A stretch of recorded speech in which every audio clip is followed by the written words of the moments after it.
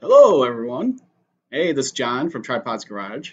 Today, I have a guest on the line. His name is Sebastian, and he's helped do a firmware for the Creality CR6-SE. This is also known as the community firmware.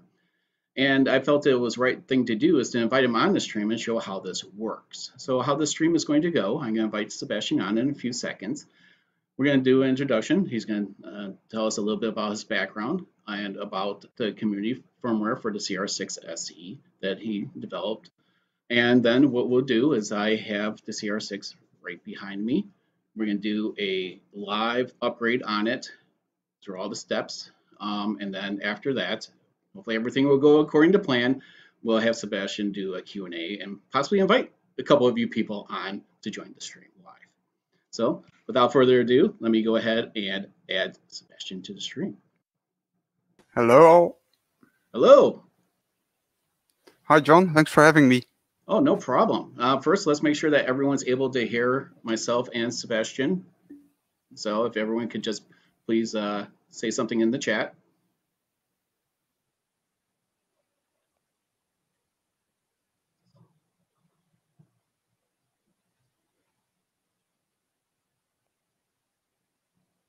I noticed there's about a 30-second delay between here and YouTube. So yeah, we'll give him some. So David Wilson saying all good. Let's just wait for a couple more. All right. Yeah, so that's why I always have I'm monitoring the stream on separately because of what the delay is. So, all right. So, all right, Sebastian, why don't you go ahead and tell us a little bit about yourself and what brought you to create this software? Yeah, so I'm a software engineer, and I work at one of the 4 large accountancy agencies in the world, and I am a lucky backer, or maybe not so lucky, of the Creality Kickstarter. And well, eventually the first unit started arriving in the US, and I saw that the firmware wasn't all too good. I didn't even receive my unit yet, but I think around 20th of September or something, firmware development already began. I didn't even have my own unit yet. That still took about 2 or 3 weeks, and at that point, we already started a bit of development, fixing small bugs, etc. And we already brought out a release on the 21st of September. Yeah. Yeah. So if anyone's watched my first Creality review, not the live stream, but the second one where I actually did the review of it, I did mention Sebastian in there because he did a lot more thorough documentation of the problems of this machine before I even did. And then I saw just after I released the video, I saw your firmware, and then I was like, oh, I did that. I did another release of replacing the board, and then I got a whole bunch of questions about, hey, you're gonna talk about this, community firmware. And then I saw, oh well, yeah, this looks really interesting. So if you could let us know what are the biggest differences between the community firmware and if am I saying it right? Is it the community firmware, because that's what everyone's labeling it, and the stock touchscreen firmware that comes with the Creality unit? Yeah, so we eventually started development, and we first just named the firmware after our 3 first names of us who tried to develop it, and eventually it became called the community firmware. So we just hold on to that name essentially. So the biggest differences we did with the community firmware is that, well, we focused on stability and adding additional features. So we essentially rewrote it in the Alpha 4 firmware because the code of Creality wasn't really suitable for integration into a Marlin. And that was also one of the goals we had to essentially allow it the basic features at least to go back into mainstream Marlin, because then it gets maintained there. And if there are any changes that need to happen, then the Marlin devs can refactor it and change it as they like, essentially. So I should now be sharing my screen, I think. Okay, yeah, go ahead and let me add that. So, all right. So in 4 alpha, I basically did the rewrite, and in 5 beta, Grobux came on, and yeah, he essentially redesigned the entire user face to what it now is, and we also expanded it with some additional features. So we essentially cleaned up the user interface. Any use of the stock firmware knows the ugly buttons with JPEG artifacts and little pixels all around. Well, we cleaned that completely up. We added some features like changing the sound mute button and adding configuring the standby time of the screen, because some users don't like it in the stock firmware. Other users do like it, and well, if we can add an option to it, then everyone is happy.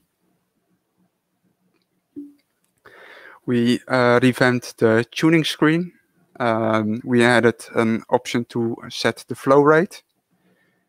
And this is a bit of an older screenshot, but we also added the fan percentage. So you can now just say fan on or off, but you can actually set the percentage, which wasn't possible in the stock firmware. We have also added the message that you get from Octoprint, or you can set in Cura for the time left. So you can also show that there. We also use the native print time of Marlin itself, which also splits up this in days and hours, etc., etc. And we also revamped the bottom of the screen, so we show the positioning of the axis, and also the current tuning parameters as they are set. And we have added folder support for the SD card, because that's also not possible in the stock firmware. So you can now have an endless amount of G-code files on your SD card. We have also improved Octoprint support. So if you have connected Octoprint, you see the IP address of Octoprint in your home screen. And Octoprint also can act on the filament sensor, which is also something that Creality didn't allow in the stock firmware. Essentially because from the Marlin perspective, the filament sensor doesn't exist on the stock firmware. So Octoprint can't essentially do anything with it. And we also did some reliability options, because on the previous community firmware, but also on some people have reported it on the stock firmware, that the bed leveling isn't all too accurate. And people then start doing things like leveling the gantry, putting aluminium foil under the bed, and etc. But Marlin is really able to compensate for 10 millimeters. You just should try it and try leveling and put a USB stick or something in one of the leveling points. And if you print, then you will see that the head moves up and down, but it's really just an accuracy issue. And through much experimentation and trying out, we've eventually found out that essentially homing and probing slower improves accuracy, and also turning off the heater while probing, because essentially the 24 signal that goes to the heater block that causes issues reading out the strain gauge. So, and we have a list of many more changes here. Least among this is things like filament change support natively, and many more things. For the users with a BTT touchscreen, we added a little extra to the Marlin IO menu, Snake and Breakout. So that's also fun. So yeah, many more things. And yeah, we're now on release 5 beta. So we already got some feedback. So working on some things, and we also have some pretty fun things, and pretty good things waiting for the next release. Yeah, I could attest to, I don't know if you watched my last video, even with the upgrading to the BIRGTREETECH board, it didn't, hopefully that solved just some of the smoking issues. But, it's like with the leveling, it's still not that great. So let's see what happens when we install this on my CR6-SE. So, but yeah, that's a nice laundry list of upgrades. And when most of the time when it seems like when these manufacturers releases a touchscreen interface, is that they become more customer focused, like just regular, not, and they lose the hobbyist, the tinkerer side, and they just put the minimal stuff in there, so you get minimal questions. That's the way I look at it. When you have the classic Marlin interface with everything, they're like, oh, I think an average customer that just like me when I first got into it, like just over a year ago, I didn't know about the classic Marlin interface. I just knew of the the Ender 5 Plus touchscreen. I'm like, oh, it has a touchscreen. Oh, and it's got a really big build volume. I'm sold. So, and once I did the BIRGTREETECH Ultimate upgrade on mine, totally gutted the whole thing, and then I use my classic Marlin display now more than I do the touchscreen interface. So. Yeah, I think it's the touchscreens they put on the printers, they look good for review, but when you actually start going a level deeper, then you're only going to hit frustration. Yeah. And I frankly don't think Creality needs to do that. No. We have these past few months, we have quite some experience also with changing the touchscreen, and you can't really work together on it. You must have one single code base, and that's really difficult if one wants to change one thing and I want to change a different button. So yeah, and everything of course needs to be built manually for the touchscreen. When you just put a classic display on the printer, then it seems old-fashioned, but the user can do anything with it. Yeah, and I think you hit it right on the head. Is that it seems old-fashioned when you're seeing a click wheel, thumb wheel, versus people are used to seeing a GUI interface, and it's like why would I want to have a classic Marlin when I could have this beautiful touchscreen interface instead? But it's just like the Ender 5 Plus.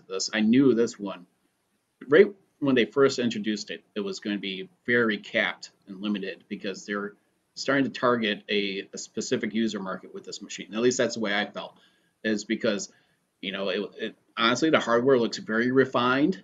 It looked great. I praised it for literally over half my review, well over half of it. And then then I showed my concerns. So, but so I'm new to this firmware. I've only been, for the last couple months, have been watching it on Creality's Facebook groups, just watching. Okay, and I hit your website a couple of times. However, I honestly did not read any of it.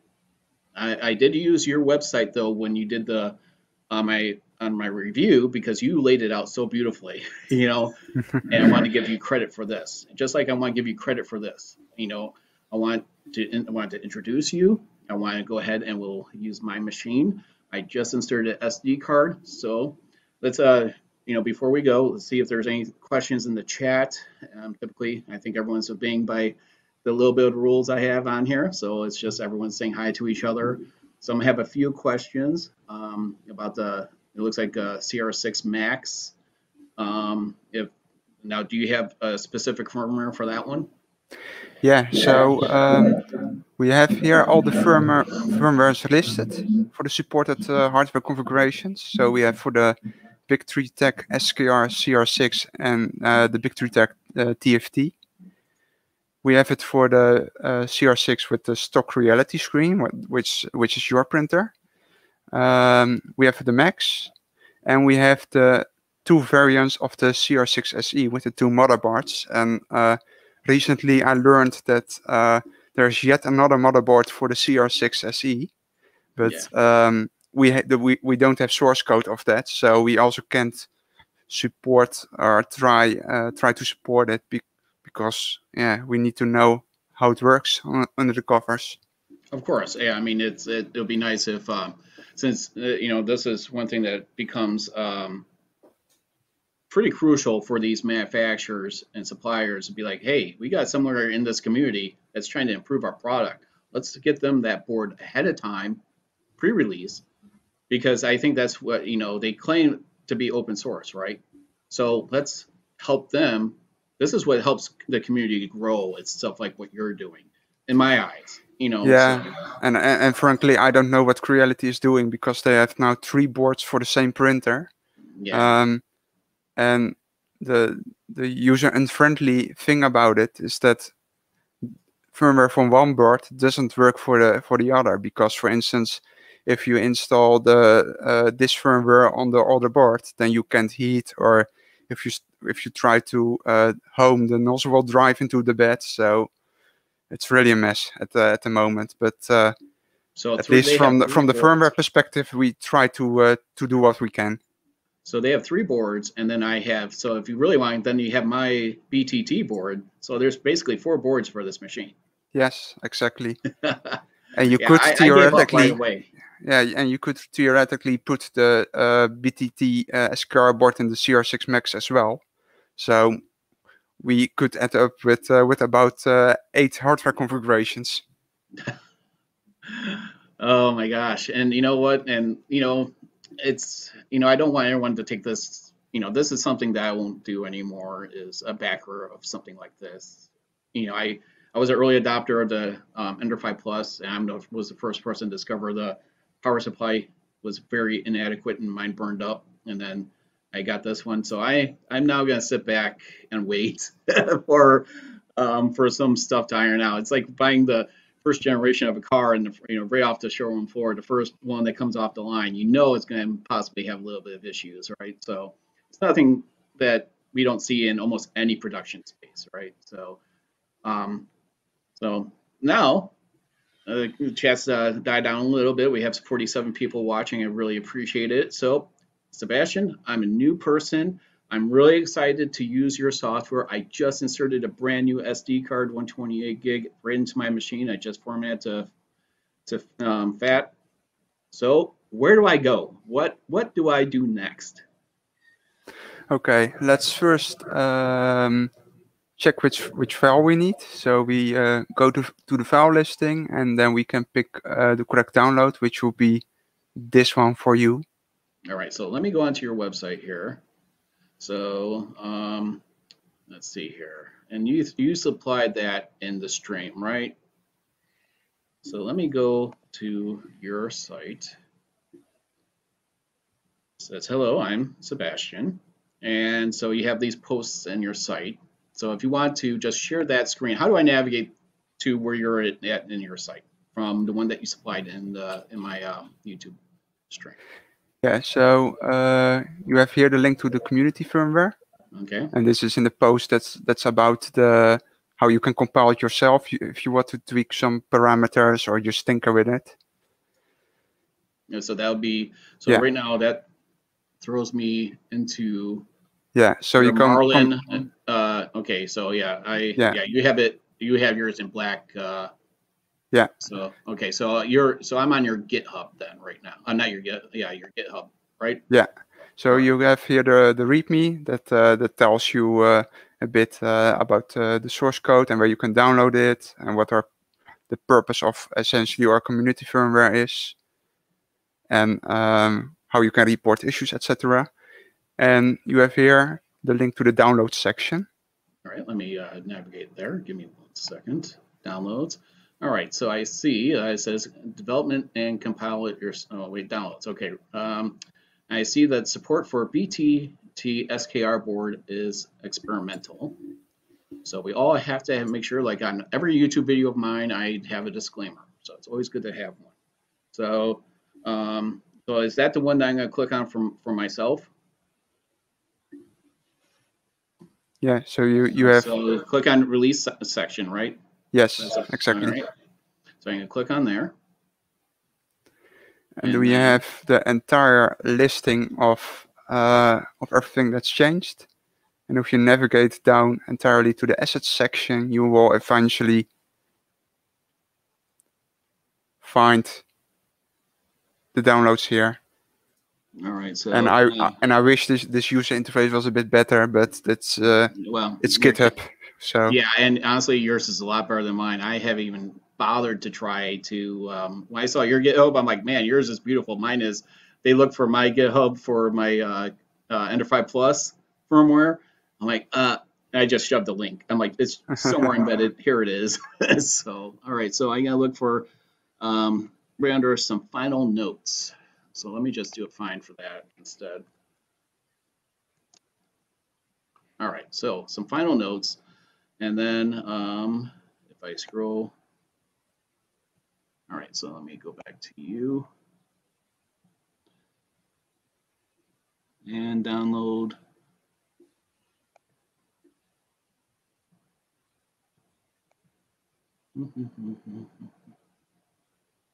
Hold on. Am I even in the right spot here? Hold on. I'm looking here.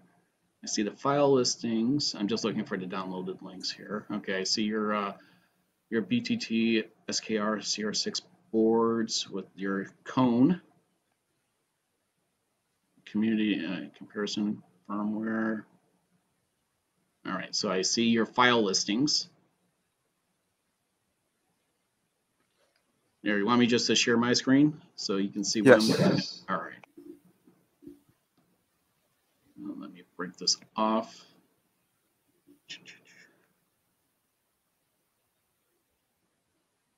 I got a lot of windows open here, so bear with me.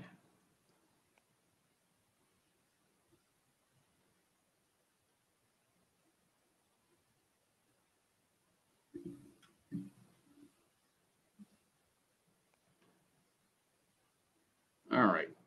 I know that mine is not as dark as yours. I don't, this is a PC, so. All right, so as you see, I'm in the FAQ section right here. All right, so where do I go from here? So you then scroll. You first check which file you need. You can read it here. That's so that's indeed the CF5 beta, BTT, SKR, CR6, etc. Okay, so that'll be this Woodstock. So I see that you have two. So I take this first one, right? Yes. Or no, this is the second one. Second one. All right, so this is the one I'm going to want. And so where do I grab this file right here? Yes. So if I scroll over, so how do I download this one?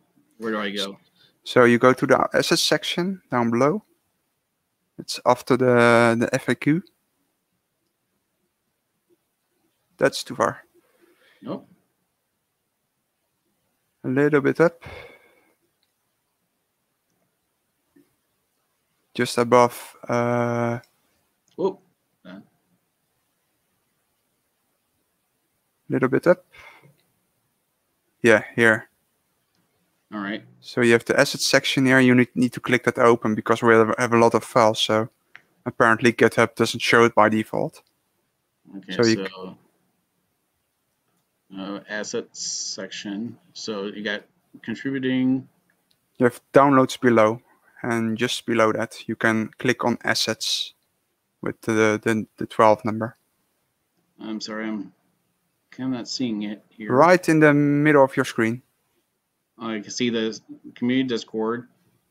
You can pick your correct branch, and then please check homepage. So a little bit below that, you have assets. Oh, there it is. Okay. Okay. Yeah, I was looking for. We can't fix it. We can't fix GitHub.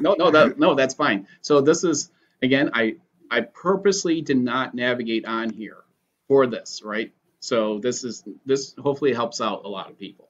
So perfect. That's fine. So, and then I'll be taking this one, right? Yes. All right, so I'm downloading it right here.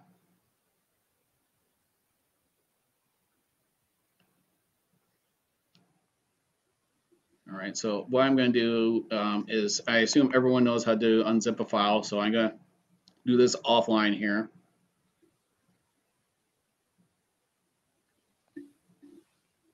I notice it has a really long naming convention. Do I need to, is it best to change it? No, it's just a descriptive name for the zip Okay. file. Okay, so it won't matter. Downloads, documents.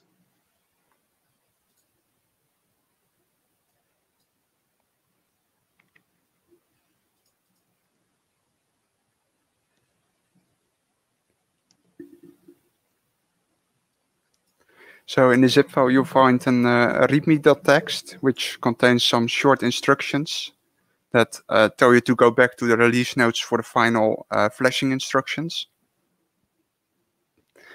The zip file contains a description.txt, so you can verify you have the correct package, because you can't flash a BTT firmware to a stock Creality board or vice versa. Okay. And if you have a touchscreen package, then the touchscreen will be there as well. Of course, if you flash with a BTT TFT, then you just got to use the stock BTT touchscreen. But you have the Creality display, so Yeah. you need that zip file as well.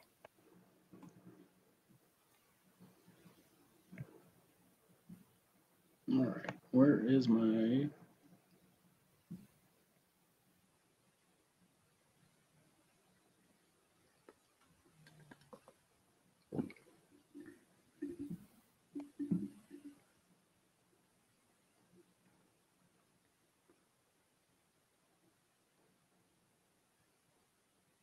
Okay, hold on 1 second.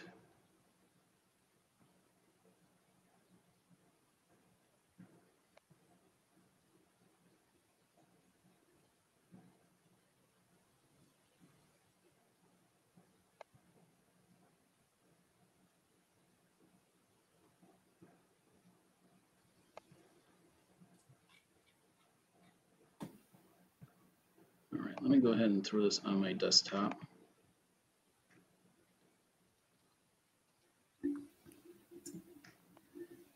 That way I'll just share my desktop screen and everyone can see it. So what's all that important with, at least when you use a stock display, is that you always use the same firmware that comes with it. Because essentially when we change something on the screen, when we say, we have this new button, then it needs to be on the screen, but the firmware also needs to listen to that when the screen says, hey, the user touched this button. So that's why we also distribute this together.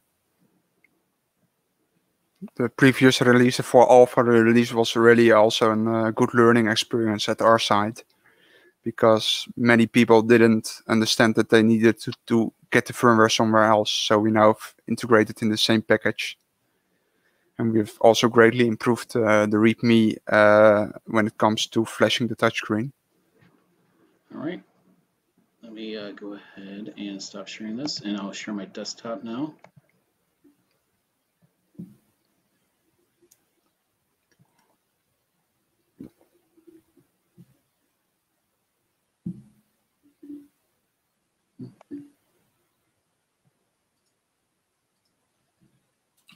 Oh, hold on. I got a warning message on my background. There we go. No one wants to see that I haven't updated my HP drivers, so I will share.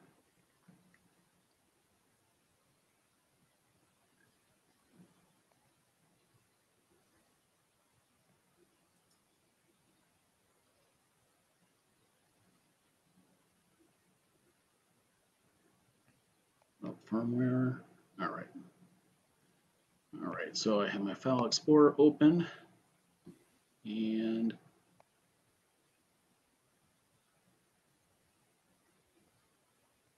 all right, so here's your unzipped file right here. So here's the README that you were talking about. So make sure you download the correct package. Did you take the correct package? Yeah, this should be it. Because it was so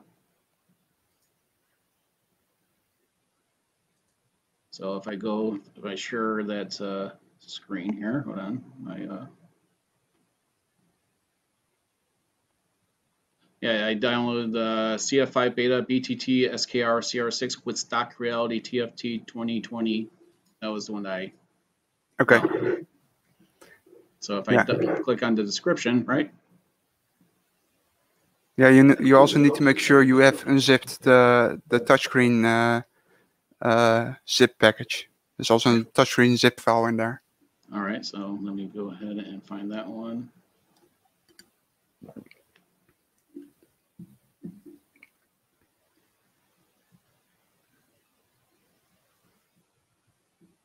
So let me share this screen.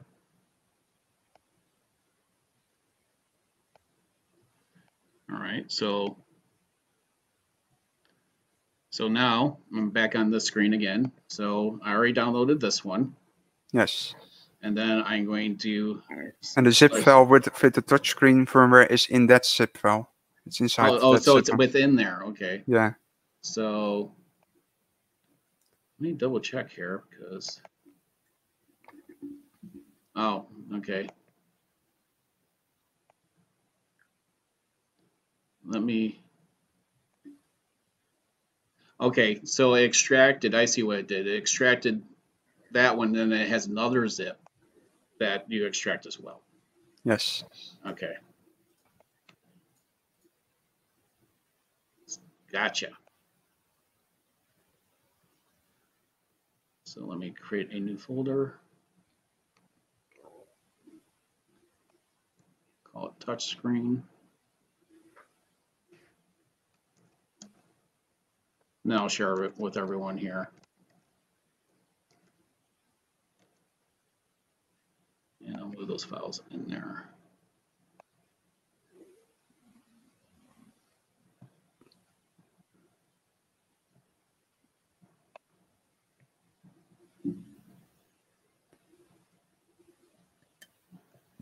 All right.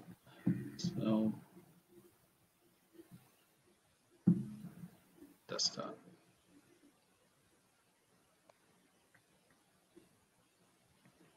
All right, so let me share this screen and then we'll proceed forward.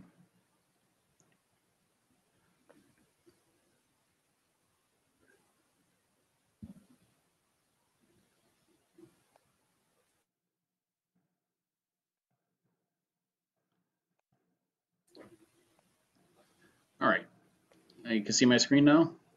Yeah. All right, so I have two of them. I have the firmware right here, and then I have the touchscreen.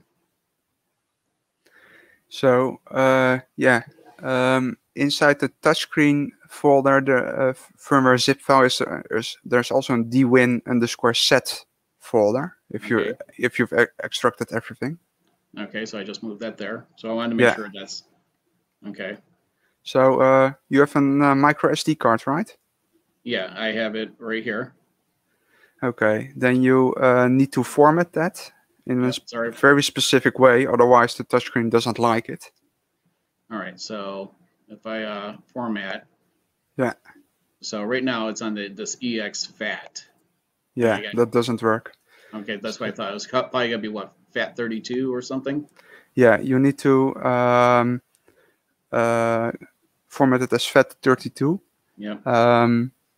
It's perhaps also good to. I think we also have it in the manual, but you need to set it to 4069 sector size here. Okay. And you can do this from the command line, or you can just do it from Windows Explorer, just format. All right, so let's see here. So with this, give me 1 second. Let me, I have to actually go into hard drive manager, I believe, on here to be able to do that.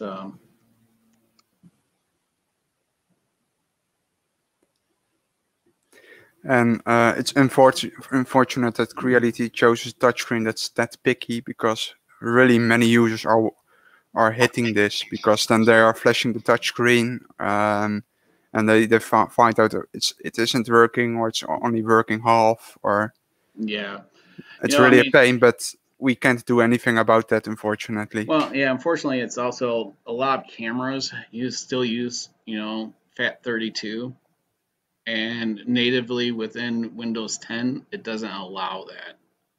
So hold on, I think there's a way to do it though.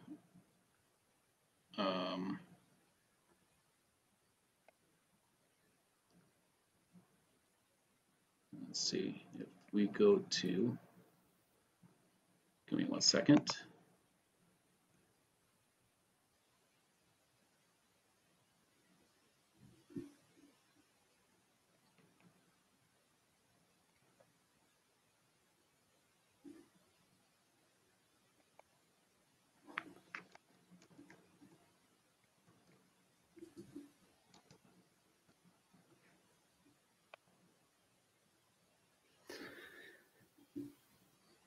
I think that on the Macintosh, formatting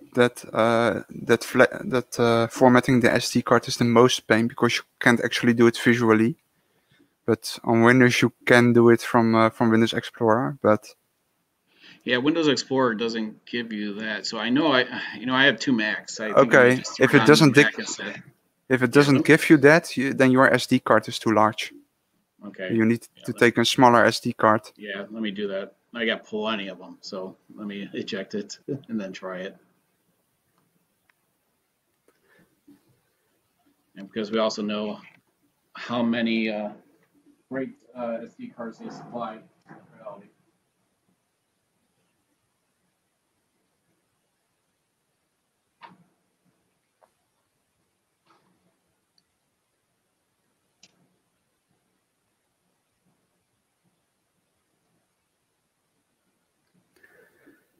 So essentially, once you have formatted the SD card, you take the folder, you put it on your SD card, and then the real fun begins.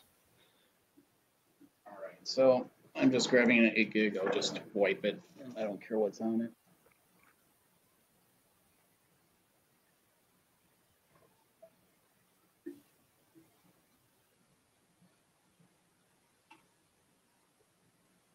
No, it's my. That's for my ANET Pro 4. Who cares? All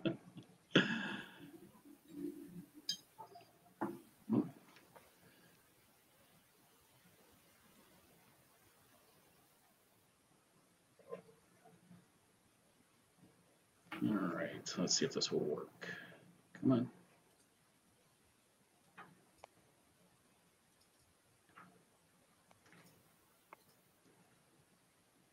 All right, format. All right, so got that nice little drop downs here, FAT32, and you want 4096, right? Yes, exactly. Quick format. Yeah, so destroy. Absolutely. Format complete. All right, so let me switch back to my screen now.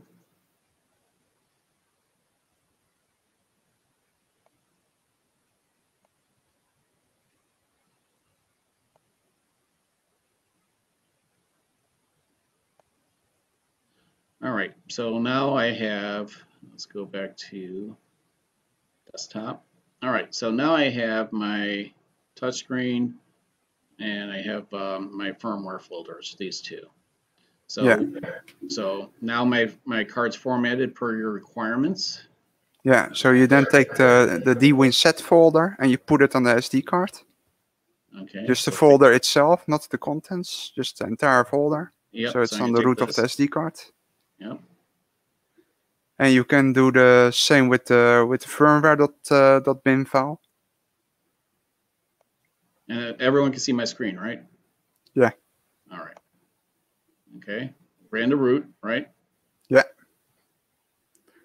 So if you now go to the SD card, yeah, you have this. Okay, that's it. Then you can safely eject it from Windows, and then we can go to the printer, I guess. All right, this is the part we're all waiting for, right? So let me switch. I have my camera already set right here, and I'm going to switch to my other computer as well. It pays being in IT, having like 16 computers in the house. So let me.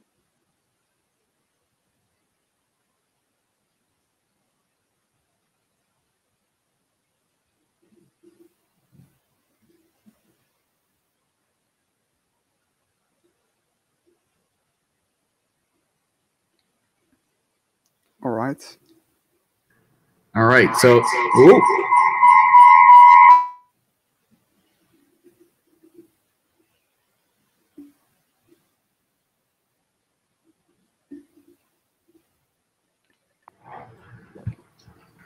Now let's try that again. Yeah, that's better. Turn up the volume on this one. All right, can everyone hear me on this one? Yeah, it's a little bit hard. Here, how about now? All right. All right, so. Ooh. Hold on.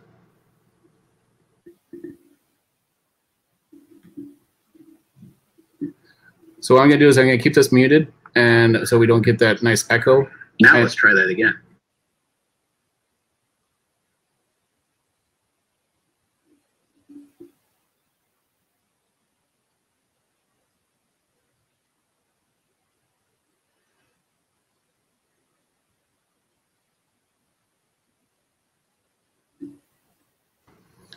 All right, I figured the problem. The stream was running on the background on this one. So, everyone hear me okay now? Yeah. All right. Let me go ahead and eject the card. And so what we now can do is either flash the touchscreen first or flash the printer first. In this case, it doesn't really matter. Let's do the printer first, so we can at least check that it's flashed correctly. Okay. So I just assume that we're going to move the camera back a little bit. So you just put the SD card in the printer and then just take out turn it on. All right, so just going to eject it. And we're going to put the new one in. Yeah.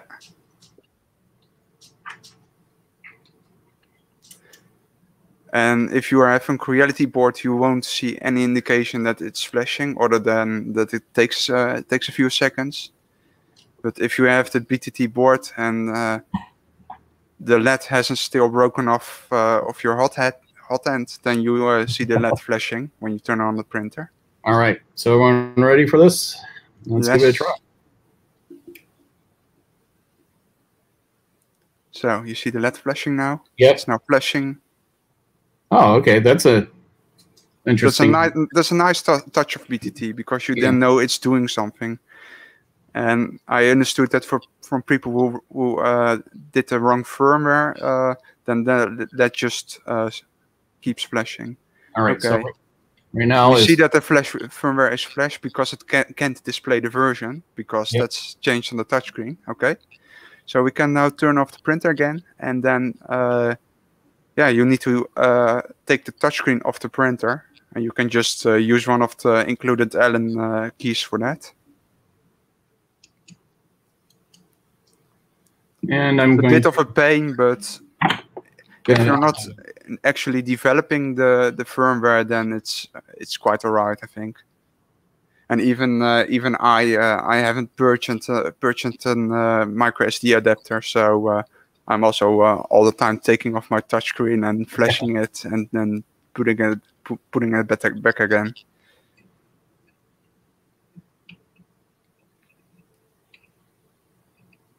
I like that screen, that LED flashing. I think that's definitely it is a nice touch, you know, because I'll be like, whoa, what's happening? If I didn't know that that's what it was doing.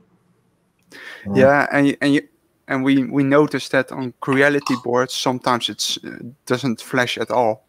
Like what either can happen is that it just entirely ignores the firmware file, or it flashes it, but it just flashes it for 50%, and then Marlin doesn't boot, and then it's well, my printer isn't booting. So I'm gonna off screen. I'm gonna just remove these 4 screws, just letting everyone know, because I'm at a weird angle. Yeah, I did kind of gripe about how my my screen is off center from my bezel too.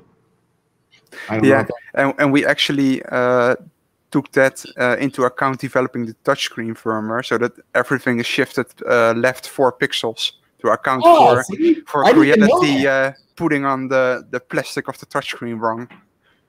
You know, people are like, you're just being really critical. I'm like, no, it's, you know, I tried to bring it to the, you know, the car comparison. It's okay that then that I have a car brand new that the window wipers work once in a while then, right? So, I mean, it's, or that, you know, I can only see, you know, I can't see all the display of my radio, but you know what? It's fine. I can see most of the numbers. So when you have the cover off, you can put in, you have a little micro SD card slot at the bottom of the touchscreen. And I could just keep that same SD card in there. I don't touch anything. Okay, perfect. So you put the SD card in there, and then you reconnect the touchscreen, but don't assemble it yet. Oh no, I kind of learned my lesson with that stuff. Yeah, if you ever watched my ultimate upgrade, you know, for the Ender 5 Plus, that video I had about, you know, 10 hours worth of footage on that I had to condense into an hour and a half. I couldn't tell you how long that thing was apart, that I was messing around with Marlin and everything else with the thing. All right, so the back is off. So I'm going to take the card out, and then I'm going to take it out of its little reader right here. And then, so, and it's right here. Sorry, let me center it. And then, let's see. Oh, don't tell me it's from underneath. Oh. No. You can. Yeah, it's a bit finicky to get your fingers right, but you can do it. It's really fun when you develop the firmware. If you want, I already did that. Just steal. Oh, sorry. There we go. Is that okay now? Yeah. All right. Yeah, I already broke the seal around the display because I took it off when I noticed that the pixels didn't line up.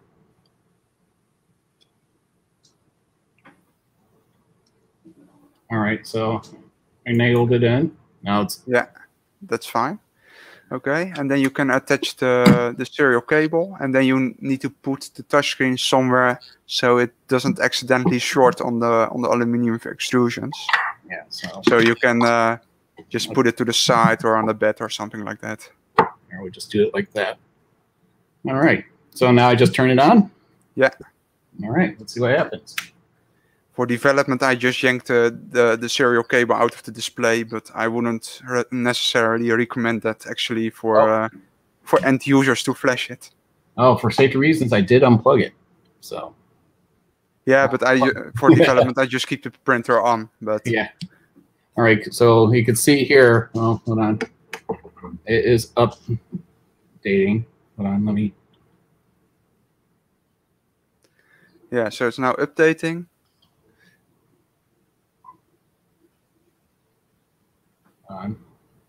Should have used. And this takes a minute or so. And it will show all kinds of file extensions, ICL, bin, etc., with some numbers behind it. And if the numbers show all 0, then you probably haven't gotten an SD card that's formatted correctly. And yeah, we also noticed that sometimes the touchscreen simply doesn't like the SD card, and you just need to find a different one. Look, Andrew's just showing the love on my stream, isn't he? This guy's done nothing but trash the CR6 community. No, I trashed the printer, not the community, the printer. Andrew. You know, you got a choice. You can not watch this at all. So.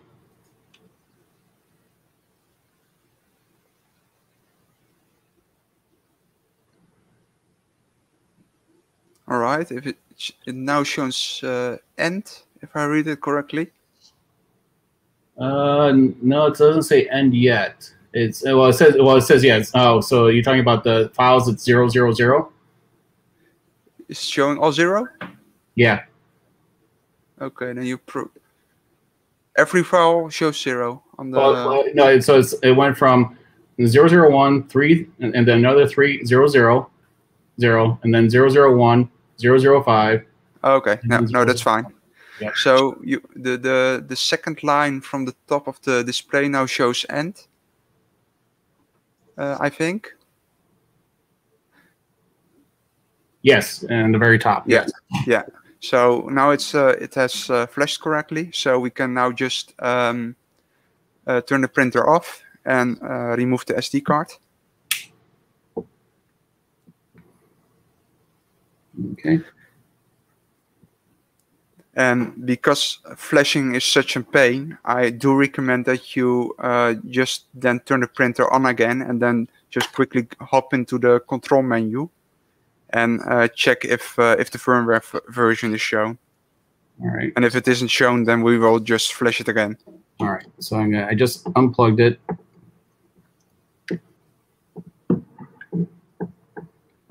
All right. So now we're gonna plug it back, and I just undid the card. Plugged the cable back in.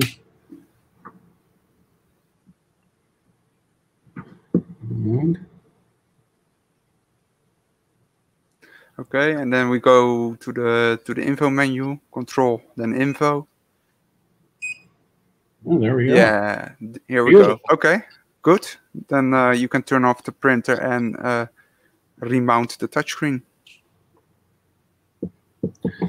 I have to say, that is a very simple process, Sebastian. Very simple.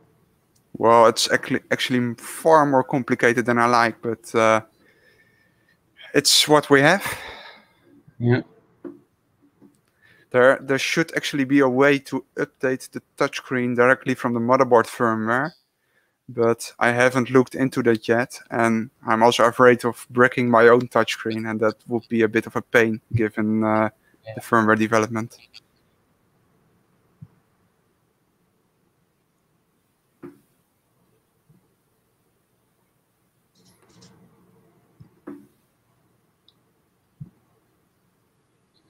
All right. So let me go ahead and assemble everything off screen now.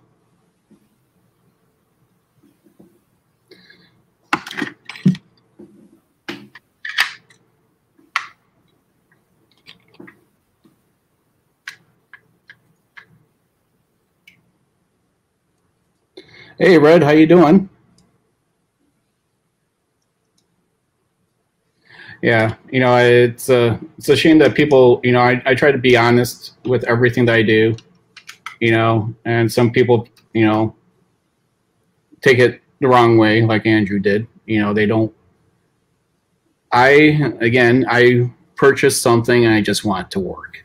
I don't understand why people can't agree with that. You know, it's fine. I mean, people are entitled to their own opinion, but if they want to pay for products that still clearly have an issue even today, you could just go right on the. People can just go right onto Creality's Facebook group and see it. It's for everyone to see. You know, I mean. Well, I'm a bit of in middle of this because, on one hand, it is a cheap Chinese product, so there will also always be some concessions, like the damn filament sensor that isn't aligned with the extruder, so you have a really fun time loading filament. that kind of thing you can expect. But I think Creality did drop the ball on the USB issues, because there have been people who just blew up their PC by connecting it to the printer, and they blew up the printer too, and the board inside the hot end. So yeah, Creality really dropped the ball there. Yeah, and that's the thing, is I expect little things like you said. There's going to be some precision issues, stuff like that. You know, this is still north the machine when it was projected to be over $400. Still, for me, in my family, that's a lot of money to part ways with. So, you know, and it's, I don't know, it's a shame that, you know, we can't let companies get away, especially with something like that, with what's happening with this machine, with the board, and like what you said, it's literally messing up people's computers along with the board itself, right? So, yeah, while developing or supporting the Alpha 4 firmware, my Creality board actually died. So that was a nice surprise. So I had to fix some bugs and then ask people, well, I can test it, but can you test it, please? And that went all right. But my printer was still down for a month or so because before I got a real BTT board. So yeah, luckily nothing blew up. My board was just bricked, but it wasn't due to the firmware. I just had finished the print. The printer froze. I rebooted it, and it never booted again. So yeah, bad luck, I guess. Yeah, once I saw that, like Joe Telling, so it's okay for Joe Telling to say something, but it's not okay because I have a lower subscriber community, you know. So for him to say, "Oh, look, I plugged in my computer and now it's smoking," so it's okay for him to say something. So, all right, Sebastiaan, this is a beautiful display. Okay, you hats off to you. Hats off to you. Okay. All thanks to Growbrooks and also some feedback from our Discord members that gave some feedback on the pre-releases. And I also have to thank our Discord members who in the pre-release channel did some pre-release testing before we finally shipped 5 beta. But yeah, we have already some fun things waiting for the next release. So I've already mocked up some things in Comic Sans and etc. And Growbrooks is now designing those screens. All right. So what we're going to do is so there's been some. Let me ask you, and people are watching. Creality, when they do the leveling, it automatically heats up the hot end if you hit level. There's some people that say that's good and you don't have to heat up the bed. You know, typically you would heat up both the hot end and the bed, right, before you level the bed, right? What is your recommendation here before I hit prepared? Should I go ahead and heat up both, or should I just do the level? No, you should first reset to factory settings. If you go to Control and then hit reset to factory settings. Because then you know that all the defaults have been loaded and no old defaults are remaining, because without this all bets are essentially off, because Marlin's changes and some defaults we have changed are different. But now you can just go to level and auto level the bed and it will automatically heat up. So let me get a wider shot of this. So sorry about this. I tried to get them both in the camera shot here. I didn't hook up. I already have 4 cameras running. I didn't want to hit the 5th one. So let me see what I can do here. So I'm going to do, what I'll do is here is, so I'm going to hit this button right here. It says auto level, right? Okay, so now it's saying heating and homing in process. Yeah, so what we always do is we also home with the heaters on. And that's for two reasons. It's one, so that everything is consistent. And two, that if you happen to have some filament stuck to the nozzle, well, at 120 C, then it's pretty much soft, so it won't affect the leveling too much. And what you also see is that when it starts moving to the bed, then you will see that the heaters are actually turned off, and that's to improve that accuracy. Okay. Because at one point I just started having a drifting Z offset, and many users too, and yeah, that essentially fixed it. Because when you say to Marlin, well, let's heat up to 200 degrees Celsius or to 120 degrees Celsius, then Marlin it doesn't just turn the heater on, it actually sends a PWM signal to the heater, so that it essentially turns the heater on, off, on, off, on, off. So it doesn't get too hot and it maintains temperature. But on the same PCB at the hot end, the strain gauge is an analog signal, and that's read by a little processor on the PCB. But that heating of the hot end can actually influence how that signal is read. So that's the reason we turn off the heaters. RB is on. He's saying it was. I just what do you say in the chat? I just arranged pixels. Sebastiaan has done all the biggest work. So you're far too modest. All right, so we can see how you changed the orientation here and how it levels versus how Creality was just doing it back and forth. Yeah, I think it was from front to back to front, but that's just a minor detail. So it's now heating up. Yeah, it just hit 120, and now we're watching it. I think this is a pretty good angle. You can see the screen and the printer going at the same time. You know, again, I still like this printer, people. I do. It's my go-to printer. It was the safety and the lack of accountability that was the biggest concern with me for this printer. Okay, you know, this was going to be my second and last printer before I got my CNC machine and my laser printer engraver. So, because I already had the Ender 5 Plus, it's practically done. I got maybe like 2 more upgrades I want to do to it, personal upgrades, but it's where I want it to be. It's running perfect. Was going to be my, you know, small volume printer, right? And then I, you know, get my workflow going with a CNC machine and a laser engraver. I mean, the build quality of this for this type of machine, I haven't seen anything better looking out there, you know. So it's you know, it's built nice. So yeah, the CR6 is really built for the looks too. Yeah, with those. Now I did add some gaffer's tape to the back here, because the whole everything was just dragging on the bed, and that kind of like helped. So yeah, I did a mod that the entire hot end cable actually runs to the side, because I didn't like how it was bent that way.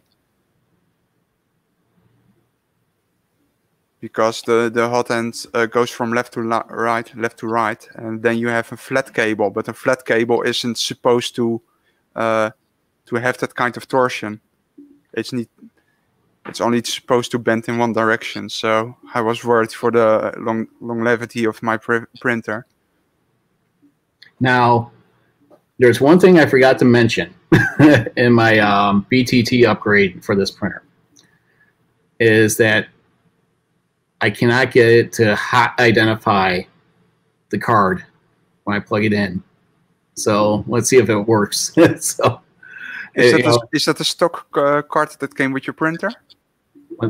Yeah. Yeah, you can just throw that in the trash, because that card is going to die sooner or later. Oh yeah, I have a whole collection of Samsung cards Yeah, that's that I better. buy. Because You know, I had it don't with both of my printers. Both cards eventually died. It started with random corruption issues, and then eventually it's unusable. So David Wilson has a question. Is this slower than the stock firmware? Yeah, it's definitely slower, but it's on the it's essentially a trade-off on accuracy, and I think that trade-off is a good trade-off, because you don't need to level every time you print. You just level once, and then you can print immediately, and it will just recall the mesh every time.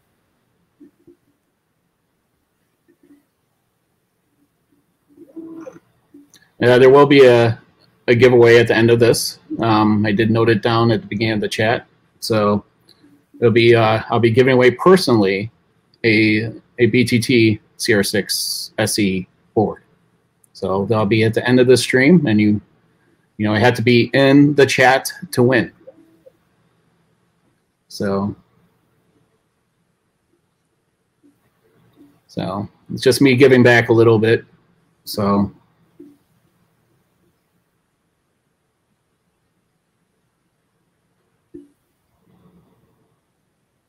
yeah, that was very simple. You know, you upgrade both off of one card.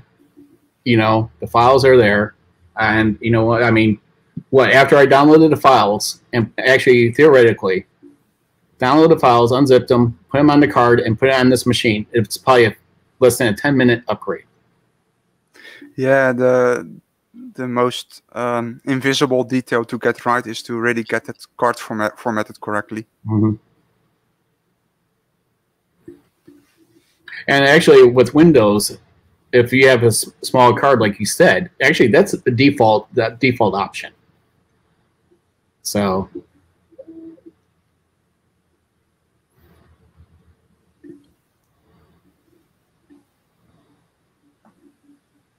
yeah, Chris Kersey was building the CR6 Max, and his card was dead. So right out of the box. So yeah, many people have had that issue. You know, it's only a gig card. You could get a reputable brand for these things for dirt cheap. Yeah, I understand it's high volume, saving pennies where you can. I get that. No one in manufacturing doesn't get that point, right? You save where you can. So, but that could just ruin it for someone just by having a card fail on you. Yeah, right. and I do like that it's a full-size SD card, because that's just a bit more usable. Okay, so now we have leveled, and you can now just press home, and then we can go and set the Z offset. All right, so because I'll see the Z here and here. So, but I can hit home. Yeah, you first need to home. And if you remember the Z offset from your previous leveling, you can start from there. I think mine was a 0.15 or 0.2. But it will probably not exactly be the same. Yeah. It may be a bit higher, it may be a bit lower.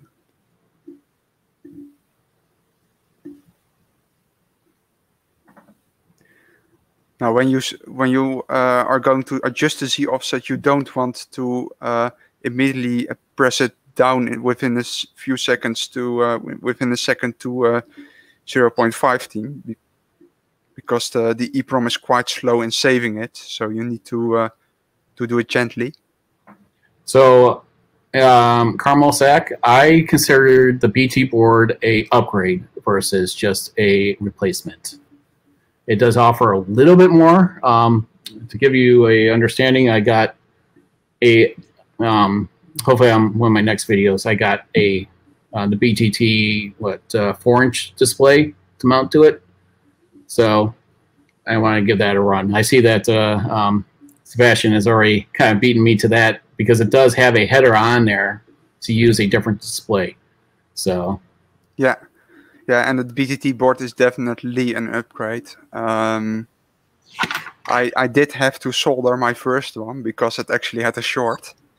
But on the other hand, the board didn't blow up once I did the soldering, and I never soldered a circuit board like that before, but I did manage to do it anyway. And I shortly got a replacement after that. But the board did not blow up, so that's also something to say. But for instance, I'm now mounting an MBQ H2 direct drive extruder to my printer. And in the guidance of that is for instance, you need to put 800 milliamps of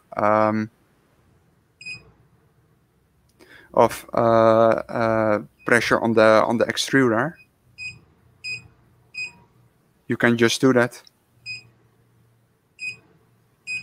So with your up and down on here, so is the gantry going up if I hit plus, or is it going? Is the nozzle coming down if I hit plus?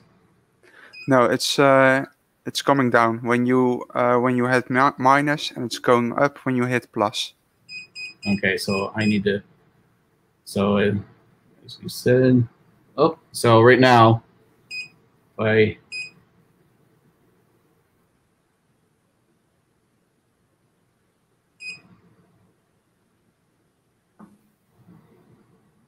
So right now, if I'm hitting level and should I re-home it again? Because if I don't see the offset moving right now. No, neither do I. It's a bit odd. Here, you know what? Let me turn it off real quick and turn it back on, and I'll hit home. Let's see what happens. I love soldering. I was a certified at it, and it's very relaxing for me. I could just solder a whole board all day. It was like back in the day when I used to draw. Just there we go.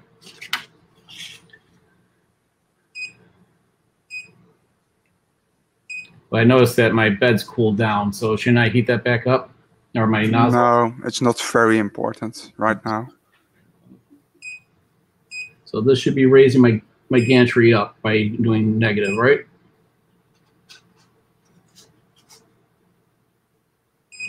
If you go negative, then the nozzle moves down. It essentially works just like baby stepping. Okay, so I actually need to go up because I can't get my paper underneath. Correct? Yeah. You may need to actually home it because you of course have turned the printer on and oh, so I just run it again. What? We got 3D Medic in the house? What's up, 3D?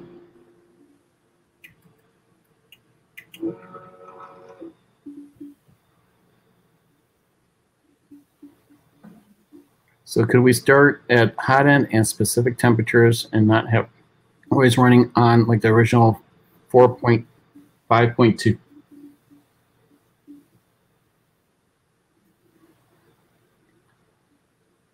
So let's see. Yeah, I know what you mean. The hot end fan is not controlled by software, so we can't actually influence it. I've had an ANET ET4 Pro, and that was a bit more intelligent about the hot end fan because that hot end fan only turned on at 50 degrees or so. But this hot end fan will always stay on. But given the motherboard issues of this printer, it also shows that the printer is actually alive. So that's also a good thing, I guess. Yeah, it's on the always on pins on the board. Yeah.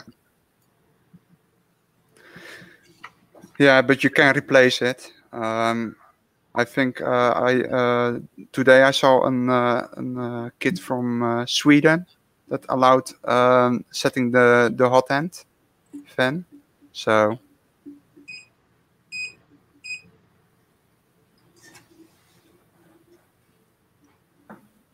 Still can't get underneath that.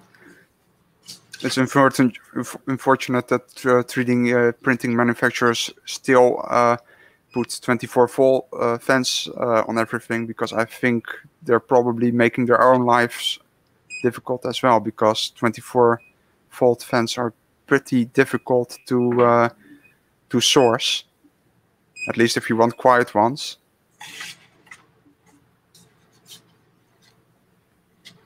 Oh, there we go. Finally. All right, now let's start lowering it.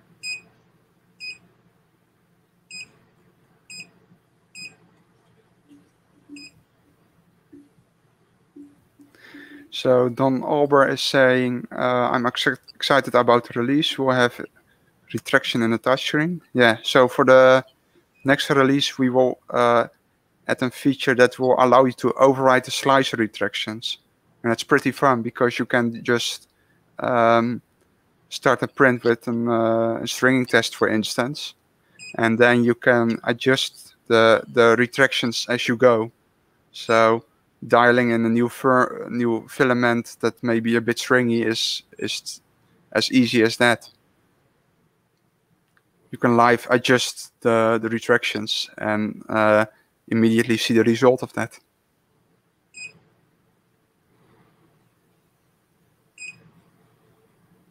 Now, you said there was a delay of going up and down, right? Yeah. Okay, so I'm going to let that sit for a second, because I might be going too fast.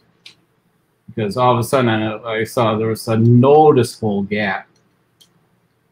So I'm going to give it a couple seconds, let it catch up, and then I'll continue on. Well, it's more that if you keep pressing down quite fast, the printer factory resets. It's an issue that was unfortunately not catched in the pre-release testing, but some users have found out that it factory resets if you very quickly adjust the Z offset.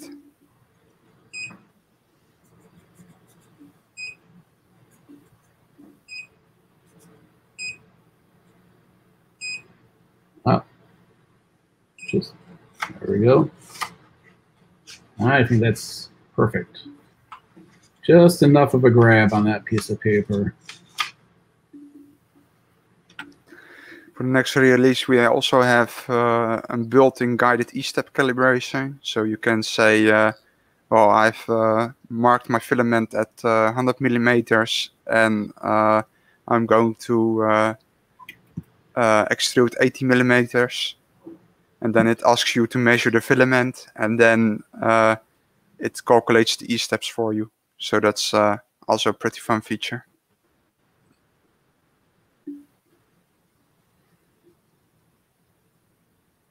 I'm glad that you're having a relaxing Sunday. For once, I'm not actually working. Usually I work 7 days a week. So,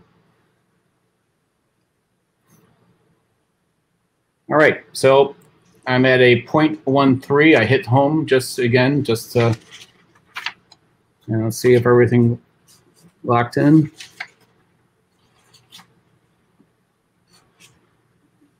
Oh. Huh. Let's go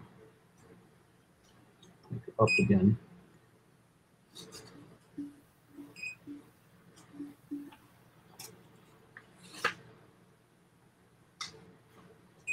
All right, let me plug in the SD card and see what happens here.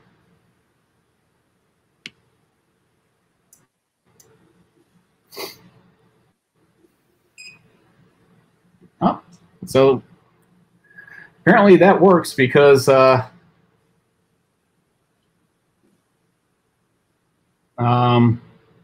didn't show up before when I did my first upgrade. I had to turn off the machine and then turn it back on to see the files. So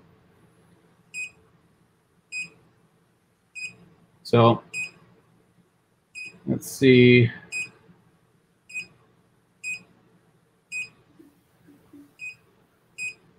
Should we do it? You know what? I didn't even clean this bed yet. So if it fails off here, I'll clean the bed. So, okay, but I'll let this go real quick, the dog one. So it's pretty nice. It says you want to confirm printing from card. So I'm going to hit yes.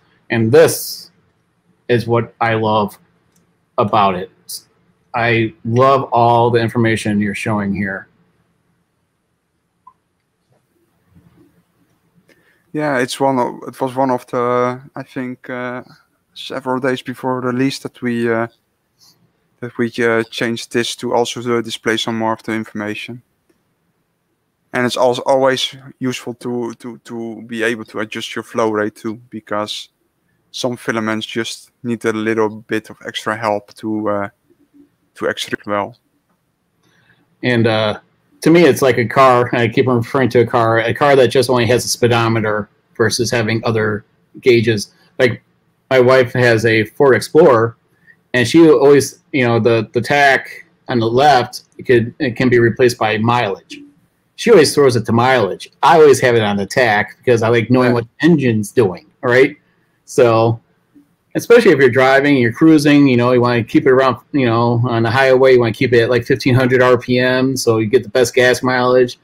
Now she's always has how many miles to empty, so she always switches it. So yeah, so everyone stay tuned for the end. I'll be again doing a giveaway for the BIRGTREETECH CR6 replacement board for this. Again, to me, if it's an upgrade, compared to the 3 versions of the board that Creality's put out. So the only thing that concerned me again with the BIRGTREETECH is that it's turned upside down, and the heat sinks, the double-sided tape could be better.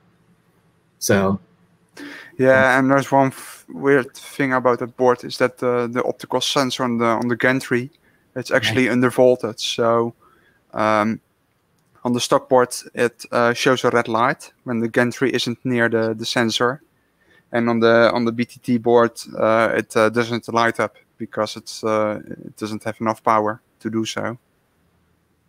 Yeah, I also, when I did mine, I used ferrules to hook, to attach everything. I cut it off because they tend to leads, and I just cut them off. You don't need to ferrule them. I mean, honestly, if you want to, you don't even need to cut them. I'm just not a fan of 10 leads on something that's crimped. So.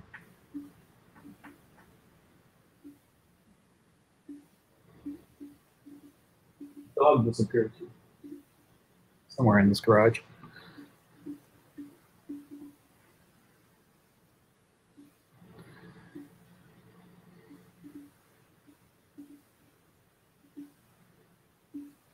All right, so you can see that it's still heating the nozzle in the bed.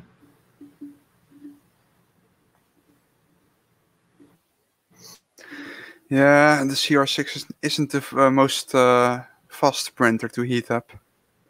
I think that's also partially due to that the bed isn't insulated. And even my BQB1 has an insulated bed, so I think Creality really could have done that. But yeah, it's also in my garage. It's about 45 degrees Fahrenheit, so it's battling that too. My I'm not going to blame it on Creality for this part because my garage is cold. So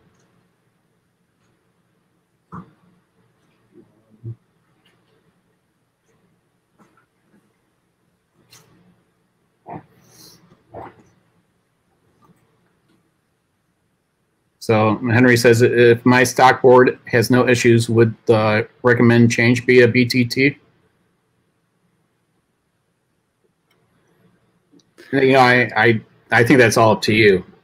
Whichever version that you have. I mean, I never force anyone to upgrade, and it's not my choice; it's yours. So yeah. So this is. I'm at 16 degrees. I don't know if you could see it. Yeah, 16 degrees Celsius in my garage right now. So the printer is battling the elements here too.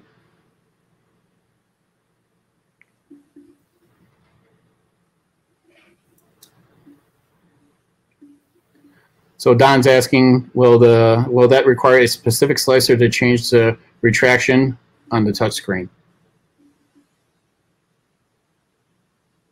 no, you can do it with the default slicer, because it essentially recognizes E moves.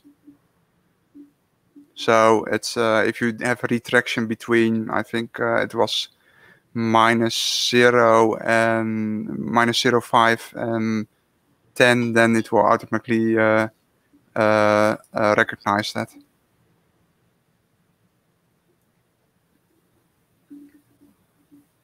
Well, what is everyone? Congrats. What are we saying congrats to?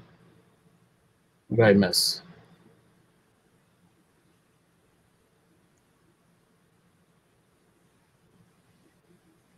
What did I miss?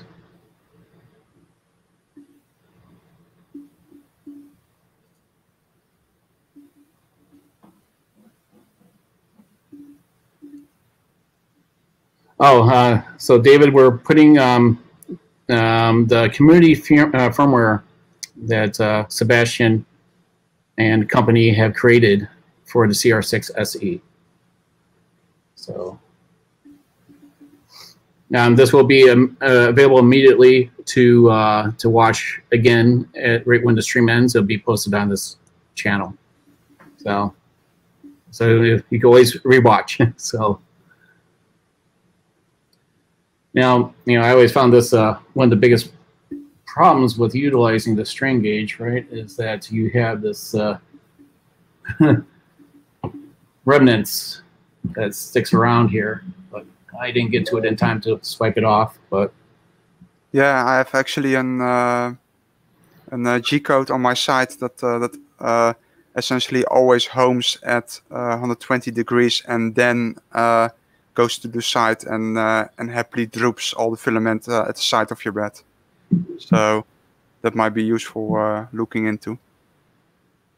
Because I was also annoyed at that there was also always a little droop of filament at the bed. And the most annoying thing is that if you print, for instance, with silk filament, then that really affects the bottom of your print. Yeah. And this one's doing a raft. It's the one that came. I figure what I'm doing here, everyone, is this is the original test file that came with the CR6. Okay, so I'm not doing anything that that I've already, like any projects that I've downloaded or created. So figure that we'll just see how this goes down. Right now, that's a very beautiful first layer that's going down. So, and I just love how quiet this machine is too. So. Yeah, although the steppers are quite noisy to what I was accustomed to with the BQB B1, because the first time I turned this on, I immediately posted on Facebook, hey, the steppers are quite noisy. Is that supposed to be this way? Because on the BQB B1, I can literally not hear the steppers, not even if they go fast. But on this machine, they are a bit louder. Is there an extra piece of G-code you add to remove those extra filament? So yeah, it's on my website. You can search on the homepage from for the word drooping, and then you'll find it. Yeah, so I just shared your screen here. It's here. So yeah, so this is such a first layer artifact that you can have. Due to that little drop of filament, and this G-code is essentially for Cura, and Cura will replace these placeholders for you. And if you use other slicers like Prusa Slicer or Simplify 3D, then you need to replace these placeholders with another type of placeholder. And then they will fill in the temperatures you have set in your slicer.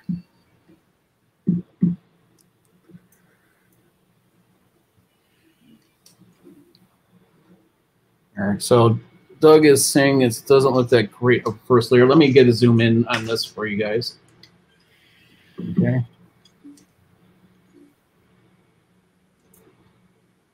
Make sure it doesn't hit my camera. You go and you buy these expensive camera lenses, and sometimes they're just more of a pain in the rear than.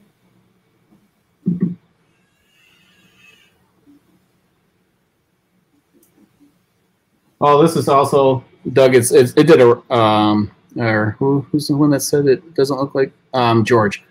Also, this is doing a raft, so yeah, it lays it down pretty thick for its first layer. So yeah, and I think that Creality reuses these G-code files for all the printers. If I recall correctly, this has been sliced with Simplified 3D for the CR10. Actually, they don't even reslice their files for the CR6. I just put on the same file for every 3D printer. Okay, so what I'll do, as soon as it's starting to do the dog, I'll switch it to one that I've done where it's off of the Cura, and we'll see how well that first layer goes down. Okay, so I wanted to do one that was just that came with the machine, and then we'll switch to one that I did. So then we could, George, then we could see what it really looks like. Sound fair? Yeah, and you also adjust the Z offset with the paper method, so that also always needs some first adjustments on the first print. Yeah, and I kind of said, let's just roll with it. So I, because after I hit home again, I can't get the paper underneath, so it needed probably some more leveling. So, and noticed here that I'm hearing it go up and down, so it looks like they also have Z-hop enabled on this too. Yeah, probably. Yeah, so you just saw it do it right there. So it's hopping around the bed. Yeah, see it? It's just so. I mean, I've used a Z-hop before when so it's not like it's to me anything bad. It's just extra movements. So. Yeah, I don't like to use it either. I did have a very strange issue on my second CR6 the other day that the nozzle was constantly hitting the print, and I actually just had built the firmware slicer override feature, so I was able to save a few prints with that. But eventually, I found out that it was somehow the hot end. And I had a spare hot end lying around, so I just replaced the entire hot end, and the issue was gone. So Louis is asking if you should wait for the BIRGTREETECH. I haven't seen what that one looks like. You want to pull that up on your screen, Sebastian, since you're sharing yours? Yeah, I'm actually, I do have the direct drive extruder of that BIRGTREETECH right now. Because the BIRGTREETECH, that's the first Kickstarter printer, and it has this tiny direct drive extruder, and it then uses that HDMI cable to the motherboard. Yeah, so this is. I was on a stream with someone, and it was so it carries a lot more signal, so. I don't know what the truth of that is by using an HDMI, but it's nice that it's an HDMI cable, right? So it's easily replaceable. I mean, it looks like. But I know from the BQB one is they're using USB-C cable there. Well, you can have all kinds of opinions about using HDMI connectors and USB-C cables, but you can just take the USB-C cable from your phone and then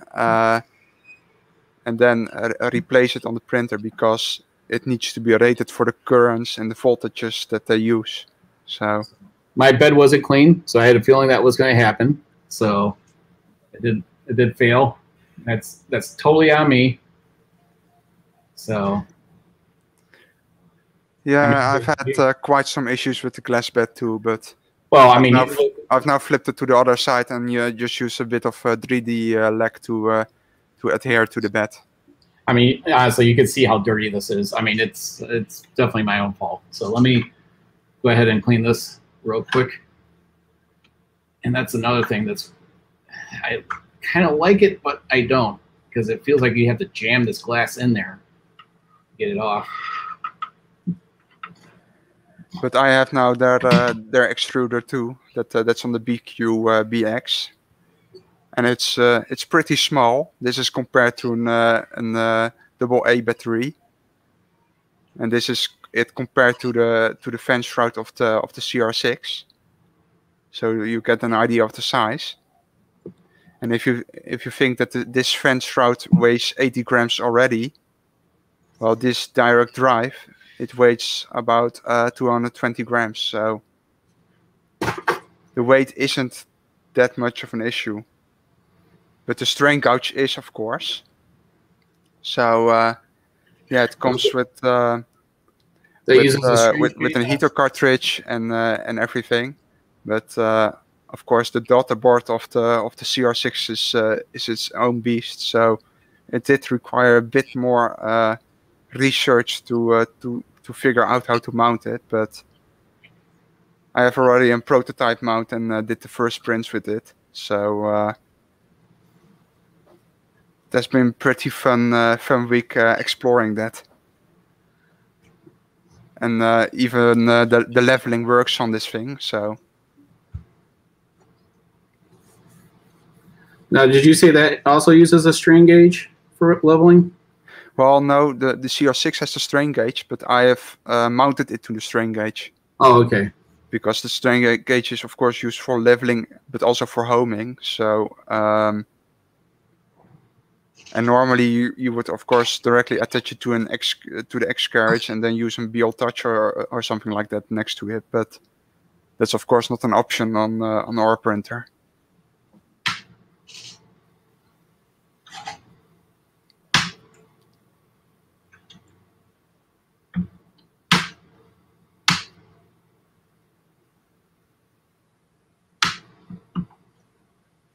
And it's pretty fun printing TPU at 50 to 100 millimeters a second.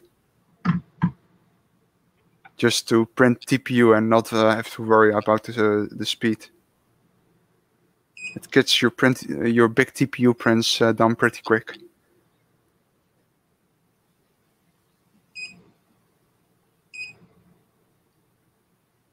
Okay, well, my daughter wants this. No, you know what? I'm not going to do that one. My daughter's into this Cricut stuff, and I'm not going to do this Cricut pen holder just yet. So I'll do that off. That has a lot of supports, and it's a 24-hour print. So let me see what else was on this card. ASM 2750 asks if the hot end is all metal. No, it's currently an PTFE lined hot end with Capricorn inside. But if I understand correctly, they are going to release an all metal throat for it. And I can also imagine that existing throats also would work on this extruder. It's a pretty cool looking extruder. I mean, so yeah, it's really tiny. This part is just a stepper motor. And then there are two screws at this side, and you can just take the entire thing off, and get your filament remains and whatever remove it. All right. So I'm doing the Maker's Muse tolerance test down here. I'm doing that. I'm printing that right now, so I'm just waiting for it to heat up. So, and like I said to everyone, you know, this printer passed a lot of my you know, the tests and everything from the beginning. It's just, you know, the concerns were there, you know, for this one. You know, it just seemed like they had a lot of time to get this printer, you know, with a lot less issues out. So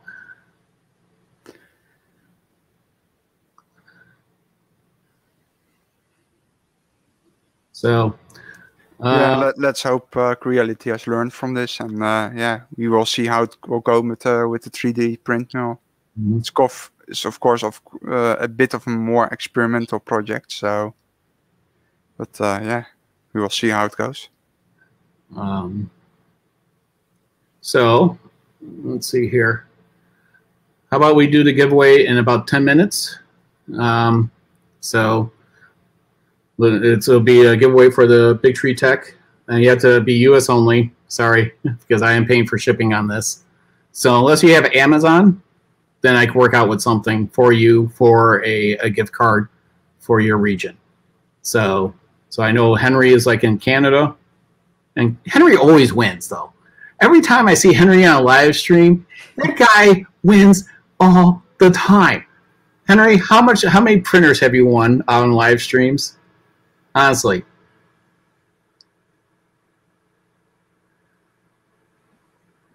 I mean, because I've seen him win multiple on Crealities, and then he won one on, I think, on Kersey's. So I think this guy has won more printers than he's purchased.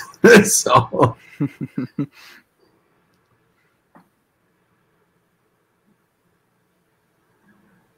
Yeah, everyone loves CR firmware, man. So really appreciate you jumping on this stream to show us how easy it is to get on there.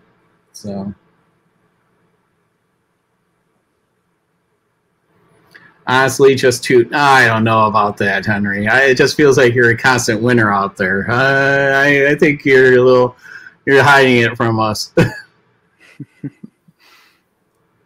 Well, maybe it's just all the other little prizes I see you winning. So I won T-shirts. I got actually a whole pile of stuff right behind me for a giveaway. I got to do something. Yeah, it's just a matter of, because a lot of this stuff I have to pay for shipping myself, and anything that basically I've won, I'm giving away on my giveaway. So, look at that! See, look at that! Community firmware has improved my experience with the CR6 big time. So look at that. I'm happy to hear that. Yeah.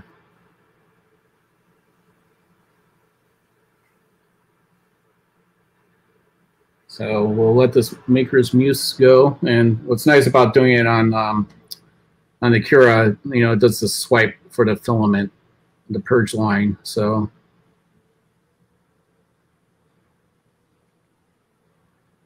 yeah, okay. See, there he goes. I win small prizes a lot, honestly. Okay, see, I told you. Like every time they spin that darn wheel, I say it's Henry again. So.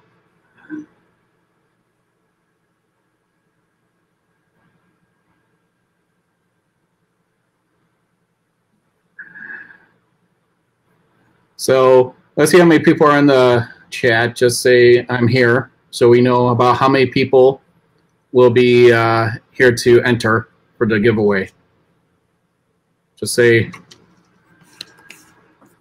I'm here.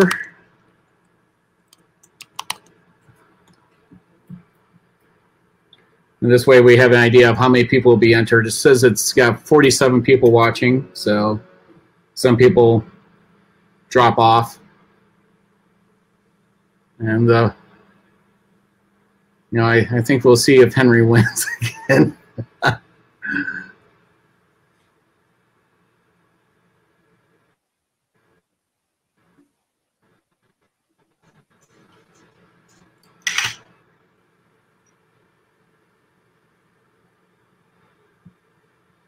Yes.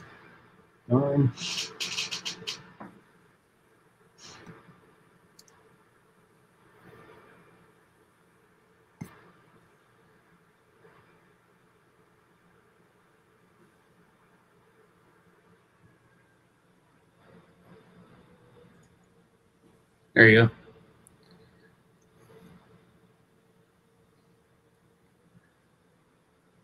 So I'm doing the Maker's Muse tolerance test on here. So that'll give us a good idea of the first layer. And then once it gets down to the first layer, then we'll kick it off and we'll do that giveaway. Henry's not here. Okay. So sorry, Henry, I had to just point that out. I've been on almost, it feels like every live stream with you, and I see that wheel, I'm like, gosh darn it, he won again.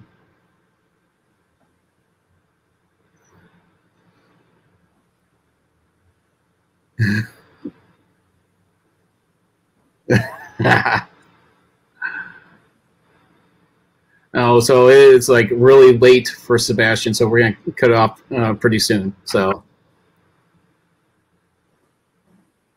what time is it for you right now? About a quarter of before 10, so it's not too late yet. I know Grobux and I did some pretty late nights developing the firmware. So Yeah, it looks like.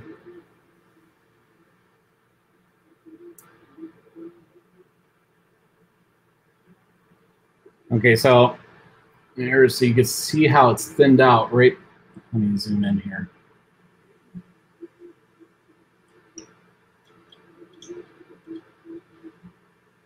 See how it's. I've had this problem with this printer for a very long time. Yeah, I think you might have factory reset it when it was behaving strange just after the leveling sequence, I think. Okay, so this, okay, from the beginning, from with you know, the original board, this board, I've always had where this one side of the bed has been this way.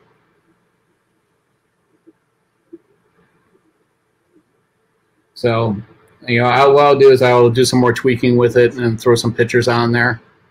So, yeah, see, it's not level. You can see how it's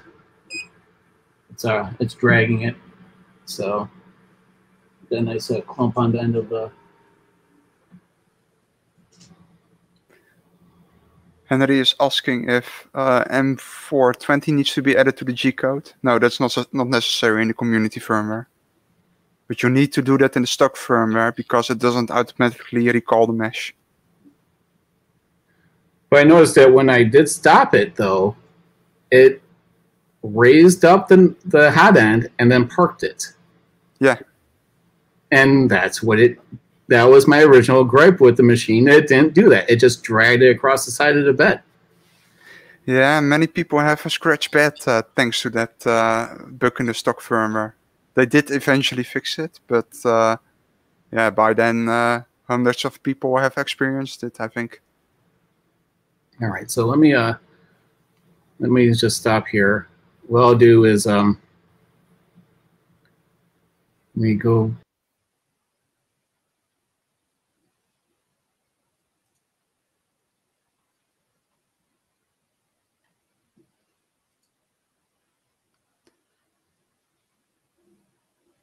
You're on mute.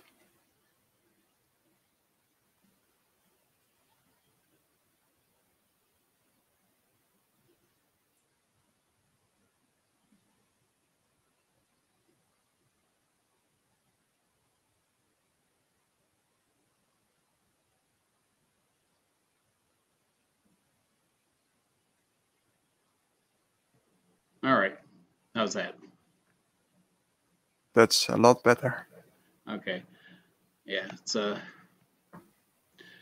so, you know, I've had that side of the bed has been a problem since day one. So I'll get back to Sebastian and see if, you know, I'll tweak that Z offset a little bit or into another level. So it's just, it could be just something with the bed itself, but it's always smushed on the left side. So it's been like that since I've unboxed it, and with the BTT board and this. So I'll do some tweaking on it. So if it's gone through this whole process, maybe it's something that I need to look underneath. So yeah, you can just start to level it again and see how it goes. Yeah. So all right. So last question for Sebastian. When will connected with Octoprint? Okay. So if you want to just read that real quick there, Sebastian, from Henry. Yeah, that bed accuracy display is essentially from the detailed progress plugin, and you can disable that in the plugin settings, because it's essentially saying, well, the accuracy of the time estimation isn't very good, and the plugin developer decided to show that by default. So that's where the bed accuracy message comes from. It's not from Marlin. It's from your Octoprint plugin.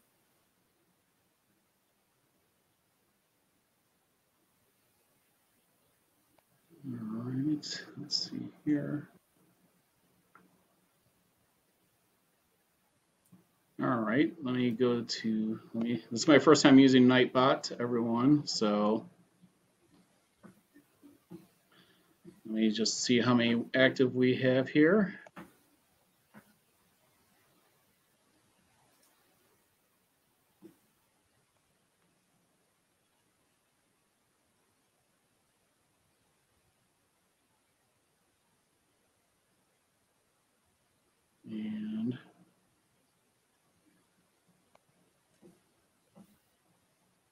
All right, so let's just do one more roll call to make sure everyone's online here. Say I am here, and then I go put a keyword in the chat for the giveaway. Again, this is US only. Unless you have Amazon, then I'll credit you the gift card for that. Okay, for the CR6-SE BTT board. So, what is the reef safe filament?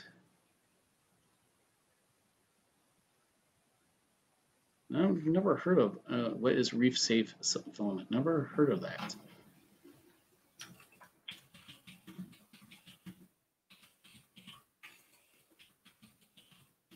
And if say that you don't have a CR6-SE, what I'll do is I'll make it to where it's a some type of board within that price. So let's just make it fair. So I know that not everyone that's on the stream has one. So, and it's here just either to support myself or Sebastian or just to say hi. So does that sound fair to everyone? All right. So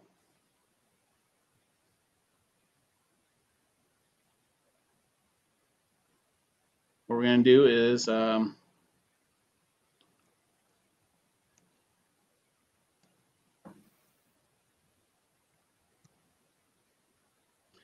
so I want everyone to type in this CR6 SKR in the stream who wants to be part of the giveaway. And then I'll have Nightbot select it without the period. I don't understand why I did that. So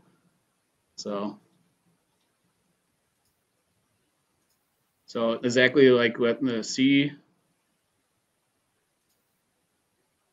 Did I type it out wrong? So CR6-SKR. I saw a typo by someone.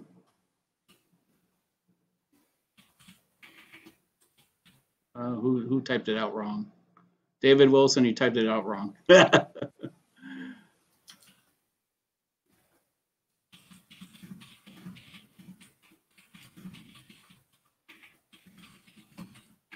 And we'll let this go for a minute or two, and then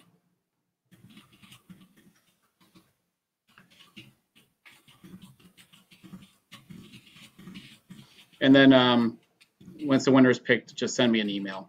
My email is on my YouTube channel under the information.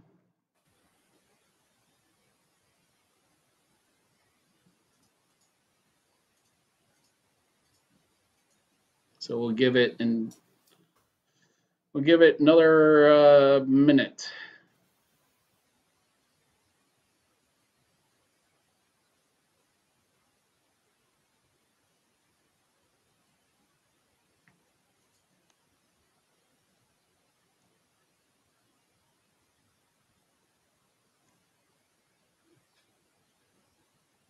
You're not going to enter, Sebastian? I have enough boards here. Yeah, I have a spare 452 board. I have a 453 board, and I have two SKR6 boards. So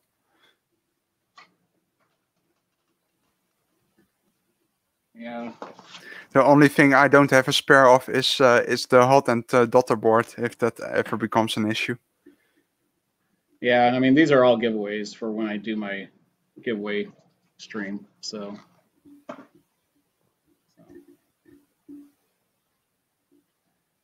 all right, one more minute, and then we'll run it.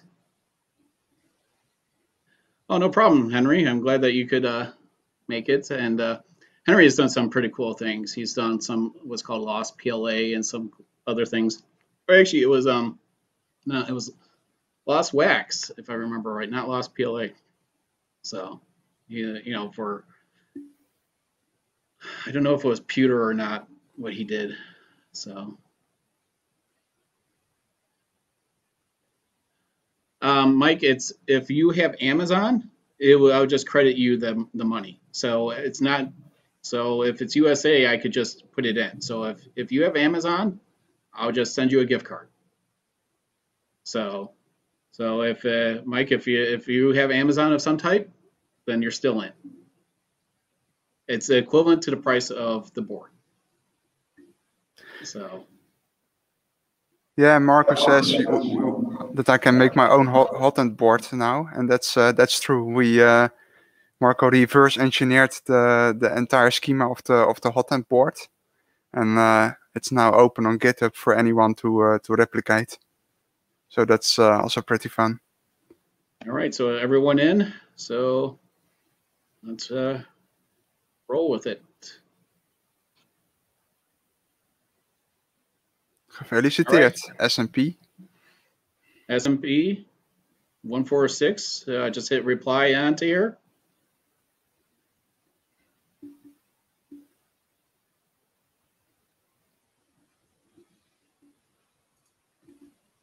Sorry, Henry, you didn't win.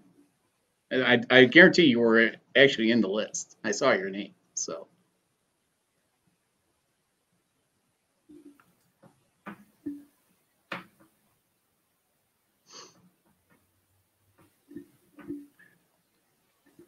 Now let's give SMP a minute to reply. Otherwise, I'll spin it again. Ah, all right. So if you go onto my YouTube page, click on the information about me. My email is there. I prefer if people just send me their information that way instead of doing this wheel thing. So any further questions for myself or Sebastian? It's Henry's other account. So, all right.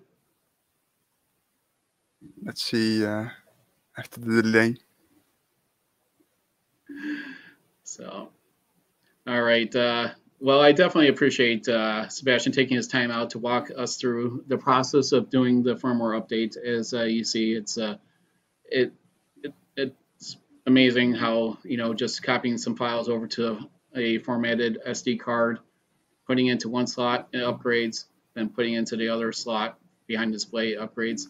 And yeah, it was honestly, Sebastian, it's probably one of the easiest firmware updates I've seen. So, it took longer to take the darn display apart than anything. So.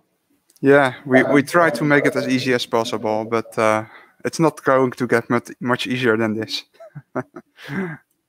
Yeah, so what's the next big feature coming? Some teasing, RV is asking.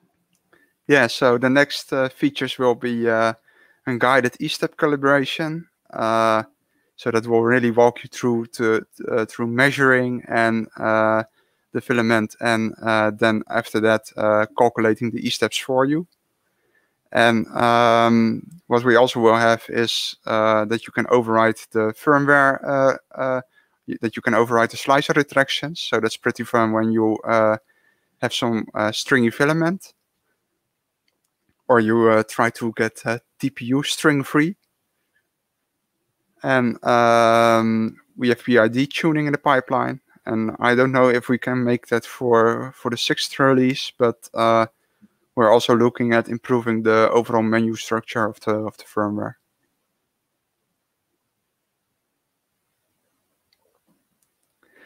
Henry Lin is asking if the BQ-H2 extruder mod release is anytime soon. Yeah, and so watch the social media channels on that or my website. I was actually just before the stream writing the guide on how to install this extruder.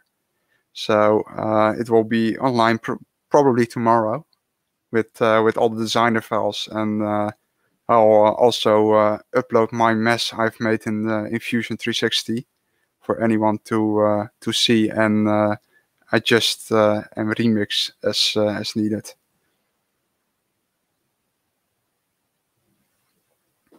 Romeo is asking if there are any plans on the Ender 3V2. Sorry, I don't have that printer.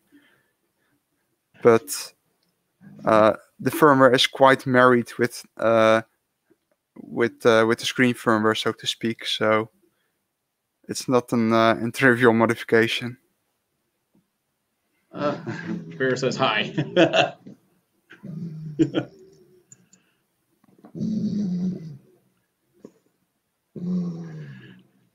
David Wilson always likes to see Bear, so he loves saying hi to everyone.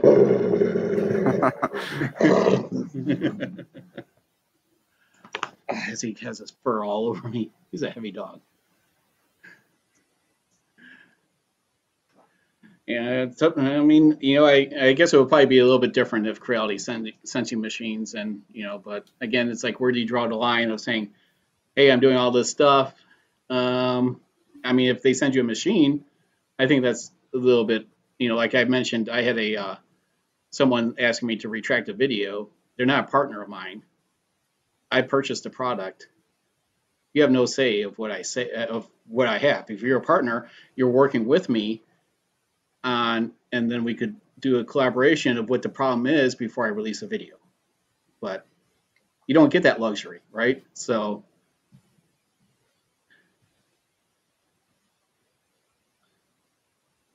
Tiny Machine 3D shows the bed level mesh. Any chance it will be available for the community firmware?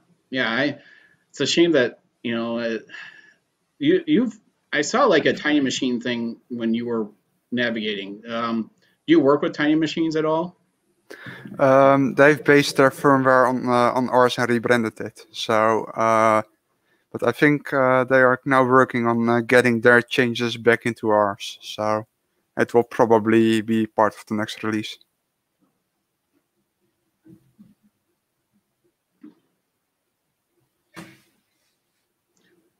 Oh, thank you for joining there, Dinan. Hopefully I didn't bash that name. I'm not the best with pronunciations of names. So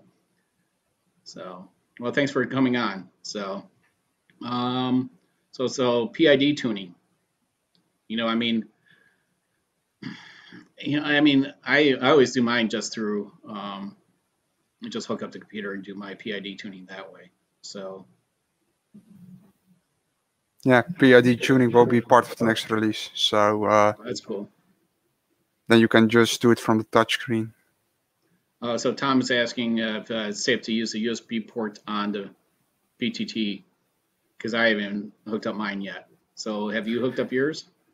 Yeah, I have both printers on USB, but let's say it should be safe. But I understood from someone on Facebook that the 24 volt that's passed through the USB ground might actually not be a motherboard issue, but rather an insulation issue of the bed, that the bed essentially shorts to the ground, and then no motherboard can help against that issue. So yeah, it's unfortunately you'll be having to use a tape underneath. So I'll do another stream, a live stream, just covering 2 simple fixes. One will be for that. So it's using a tape underneath. It's actually at the pinch points of where the bed is mounted. So, and that's where, yeah, Sebastiaan was saying, that's where a lot of people are using tape underneath to insulate it from happening. So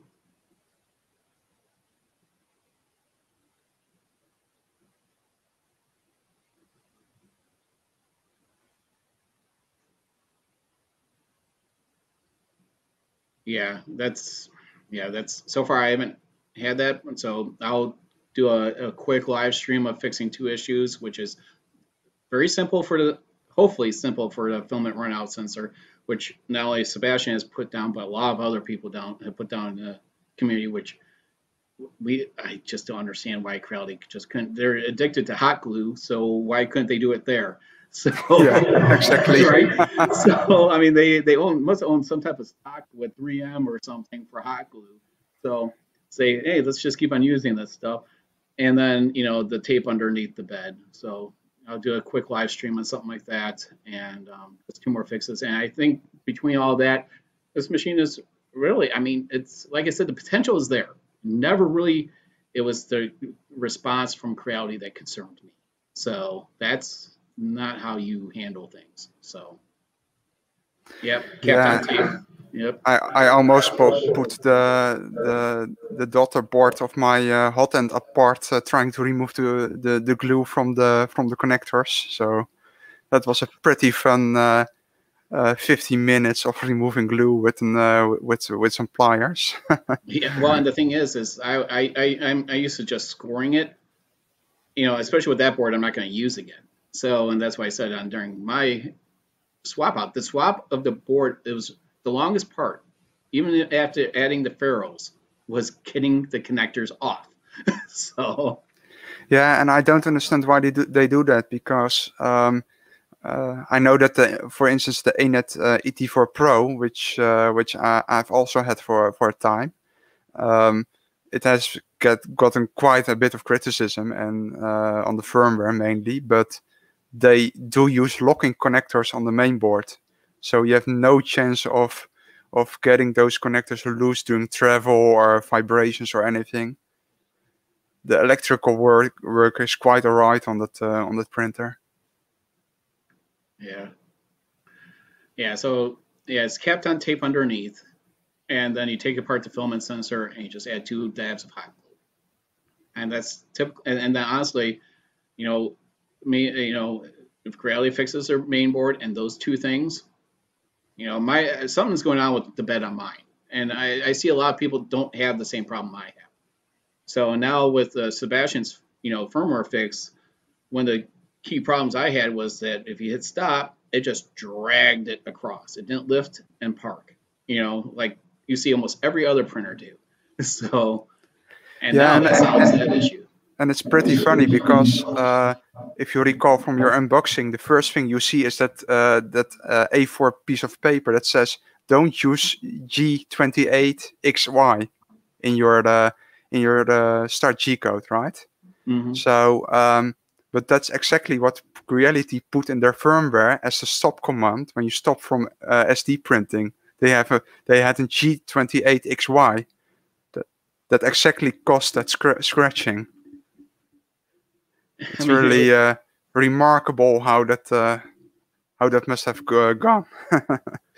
It was such a simple fix, right? And you saw what it did. It happened on my live stream. It happened again in my review, and then it happened again after I replaced the board. So I'm like, okay. And then I put your firmware on, and it's all fixed. Amazing. So. Yeah, so I'll get back to you, Sebastian, on the leveling. I'll send some pictures to you, making sure. Again, I think it's something with the bed itself. Oh, it's so far off on the left-hand side, and you saw how it just. I mean, it's practically invisible, for how hard it's pushing down. So compared to the rest of the. Yeah, just try leveling again and see how that goes. Yeah. Any chance of a customer Ender 5 series firmware? I don't know, Sebastian. Do you have an Ender 5 printer? No, sorry. I only have 2 CR6 printers. Creality should probably send me one. Yeah, I mean, honestly, you've been more of a community help than most, So, yeah, I did recommend Max Diamond of using a heat gun to do it. To take off at least soften it enough to. The problem is it's such a tight area once you heat it up, you got to be really quick to remove it. So.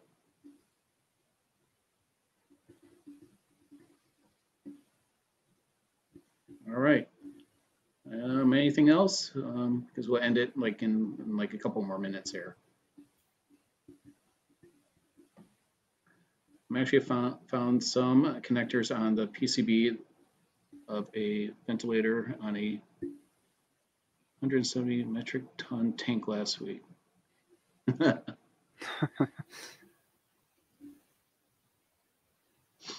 And that's the thing. I'm not into real miniatures and doing all these weird things on a printer. But I'm starting to do it now. But I'm more of a functionality type person for printing out things, So as you can see, I used to be really into RC cars. So that one I've had for 35 years. And then that one is about 40 years old.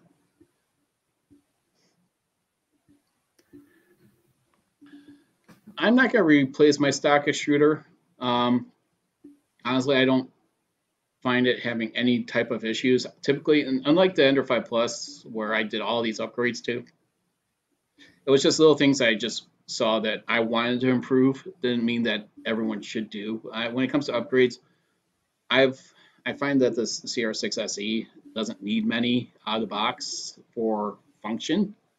I mean, there's some guide, the filament guide prints that people are doing between the runout sensor and the extruder. I think that's helpful because it is a big gap between. The biggest problem I had with the Ender 5 Plus is that you have to reach behind the whole darn thing to replace the filament, and it was such a pain in the rear. Here, everything is pretty close, and it's kind of almost in front of you a little bit, but I don't see, some people are replacing the extruders with, the basic Creality aluminum ones. I've had no problem with my extruder at all. So.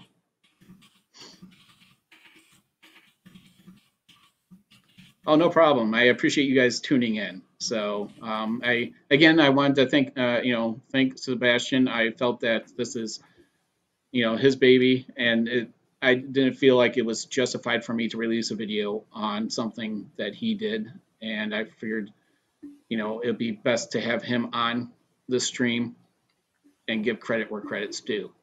So it's different than just doing an unboxing of a product and then doing a review.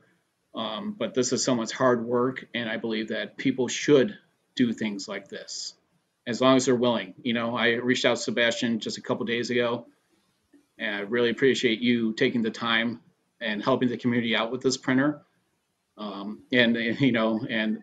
the hard work that you put in.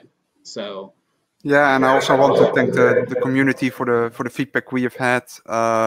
We've also had some donations, so I also want to thank those people who've donated to us. That's also always a big motivation, and I know Grobux bought some hardware to help with the touchscreen from those donations, and I bought an Octoprint Raspberry Pi from that, so that has also helped invest back in the firmware development on that. And it's always to see all the nice messages of the people who enjoy working with the firmware. So I really want to thank also everyone for using it.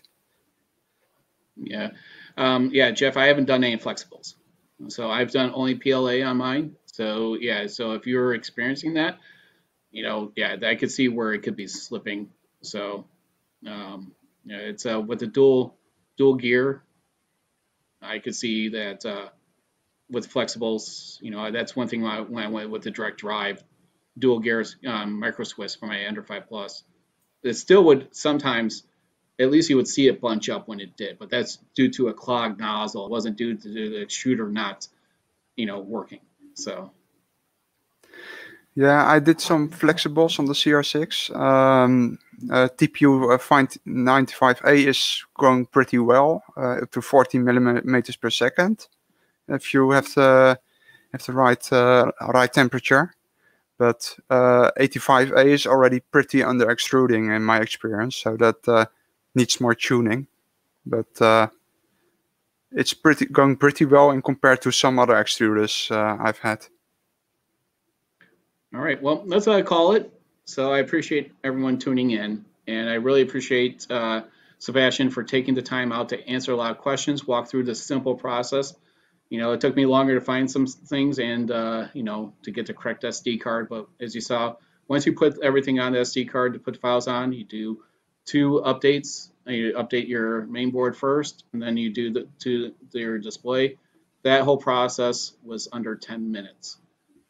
Very fast, straightforward. You have a lot more usability now with the machine and display interface. I mean, it looks so much better too. So it gives you a lot of information at your fingertips. that that I like to see, and we can look forward to some more updates from Sebastiaan and crew, which is great. So SMP, send me that email. Otherwise, you don't get it. So, but I've seen you on several streams before, so I do know you. So, all right. Well, I really appreciate everyone tuning in to Tripods Garage. So everyone have a pleasant rest of your weekend. There's some football, I think, that's still playing here in the United States. I really am not watching too much because my Bears lost. So they always lose. They're always in a rebuilding season. So, you know what? Have a great, wonderful rest of your weekend, night, or daytime, whenever you decide to catch up and watch this video again. So thanks again to Sebastiaan and everyone that's joined the stream to make it a wonderful stream. Thank you. Bye-bye. Bye.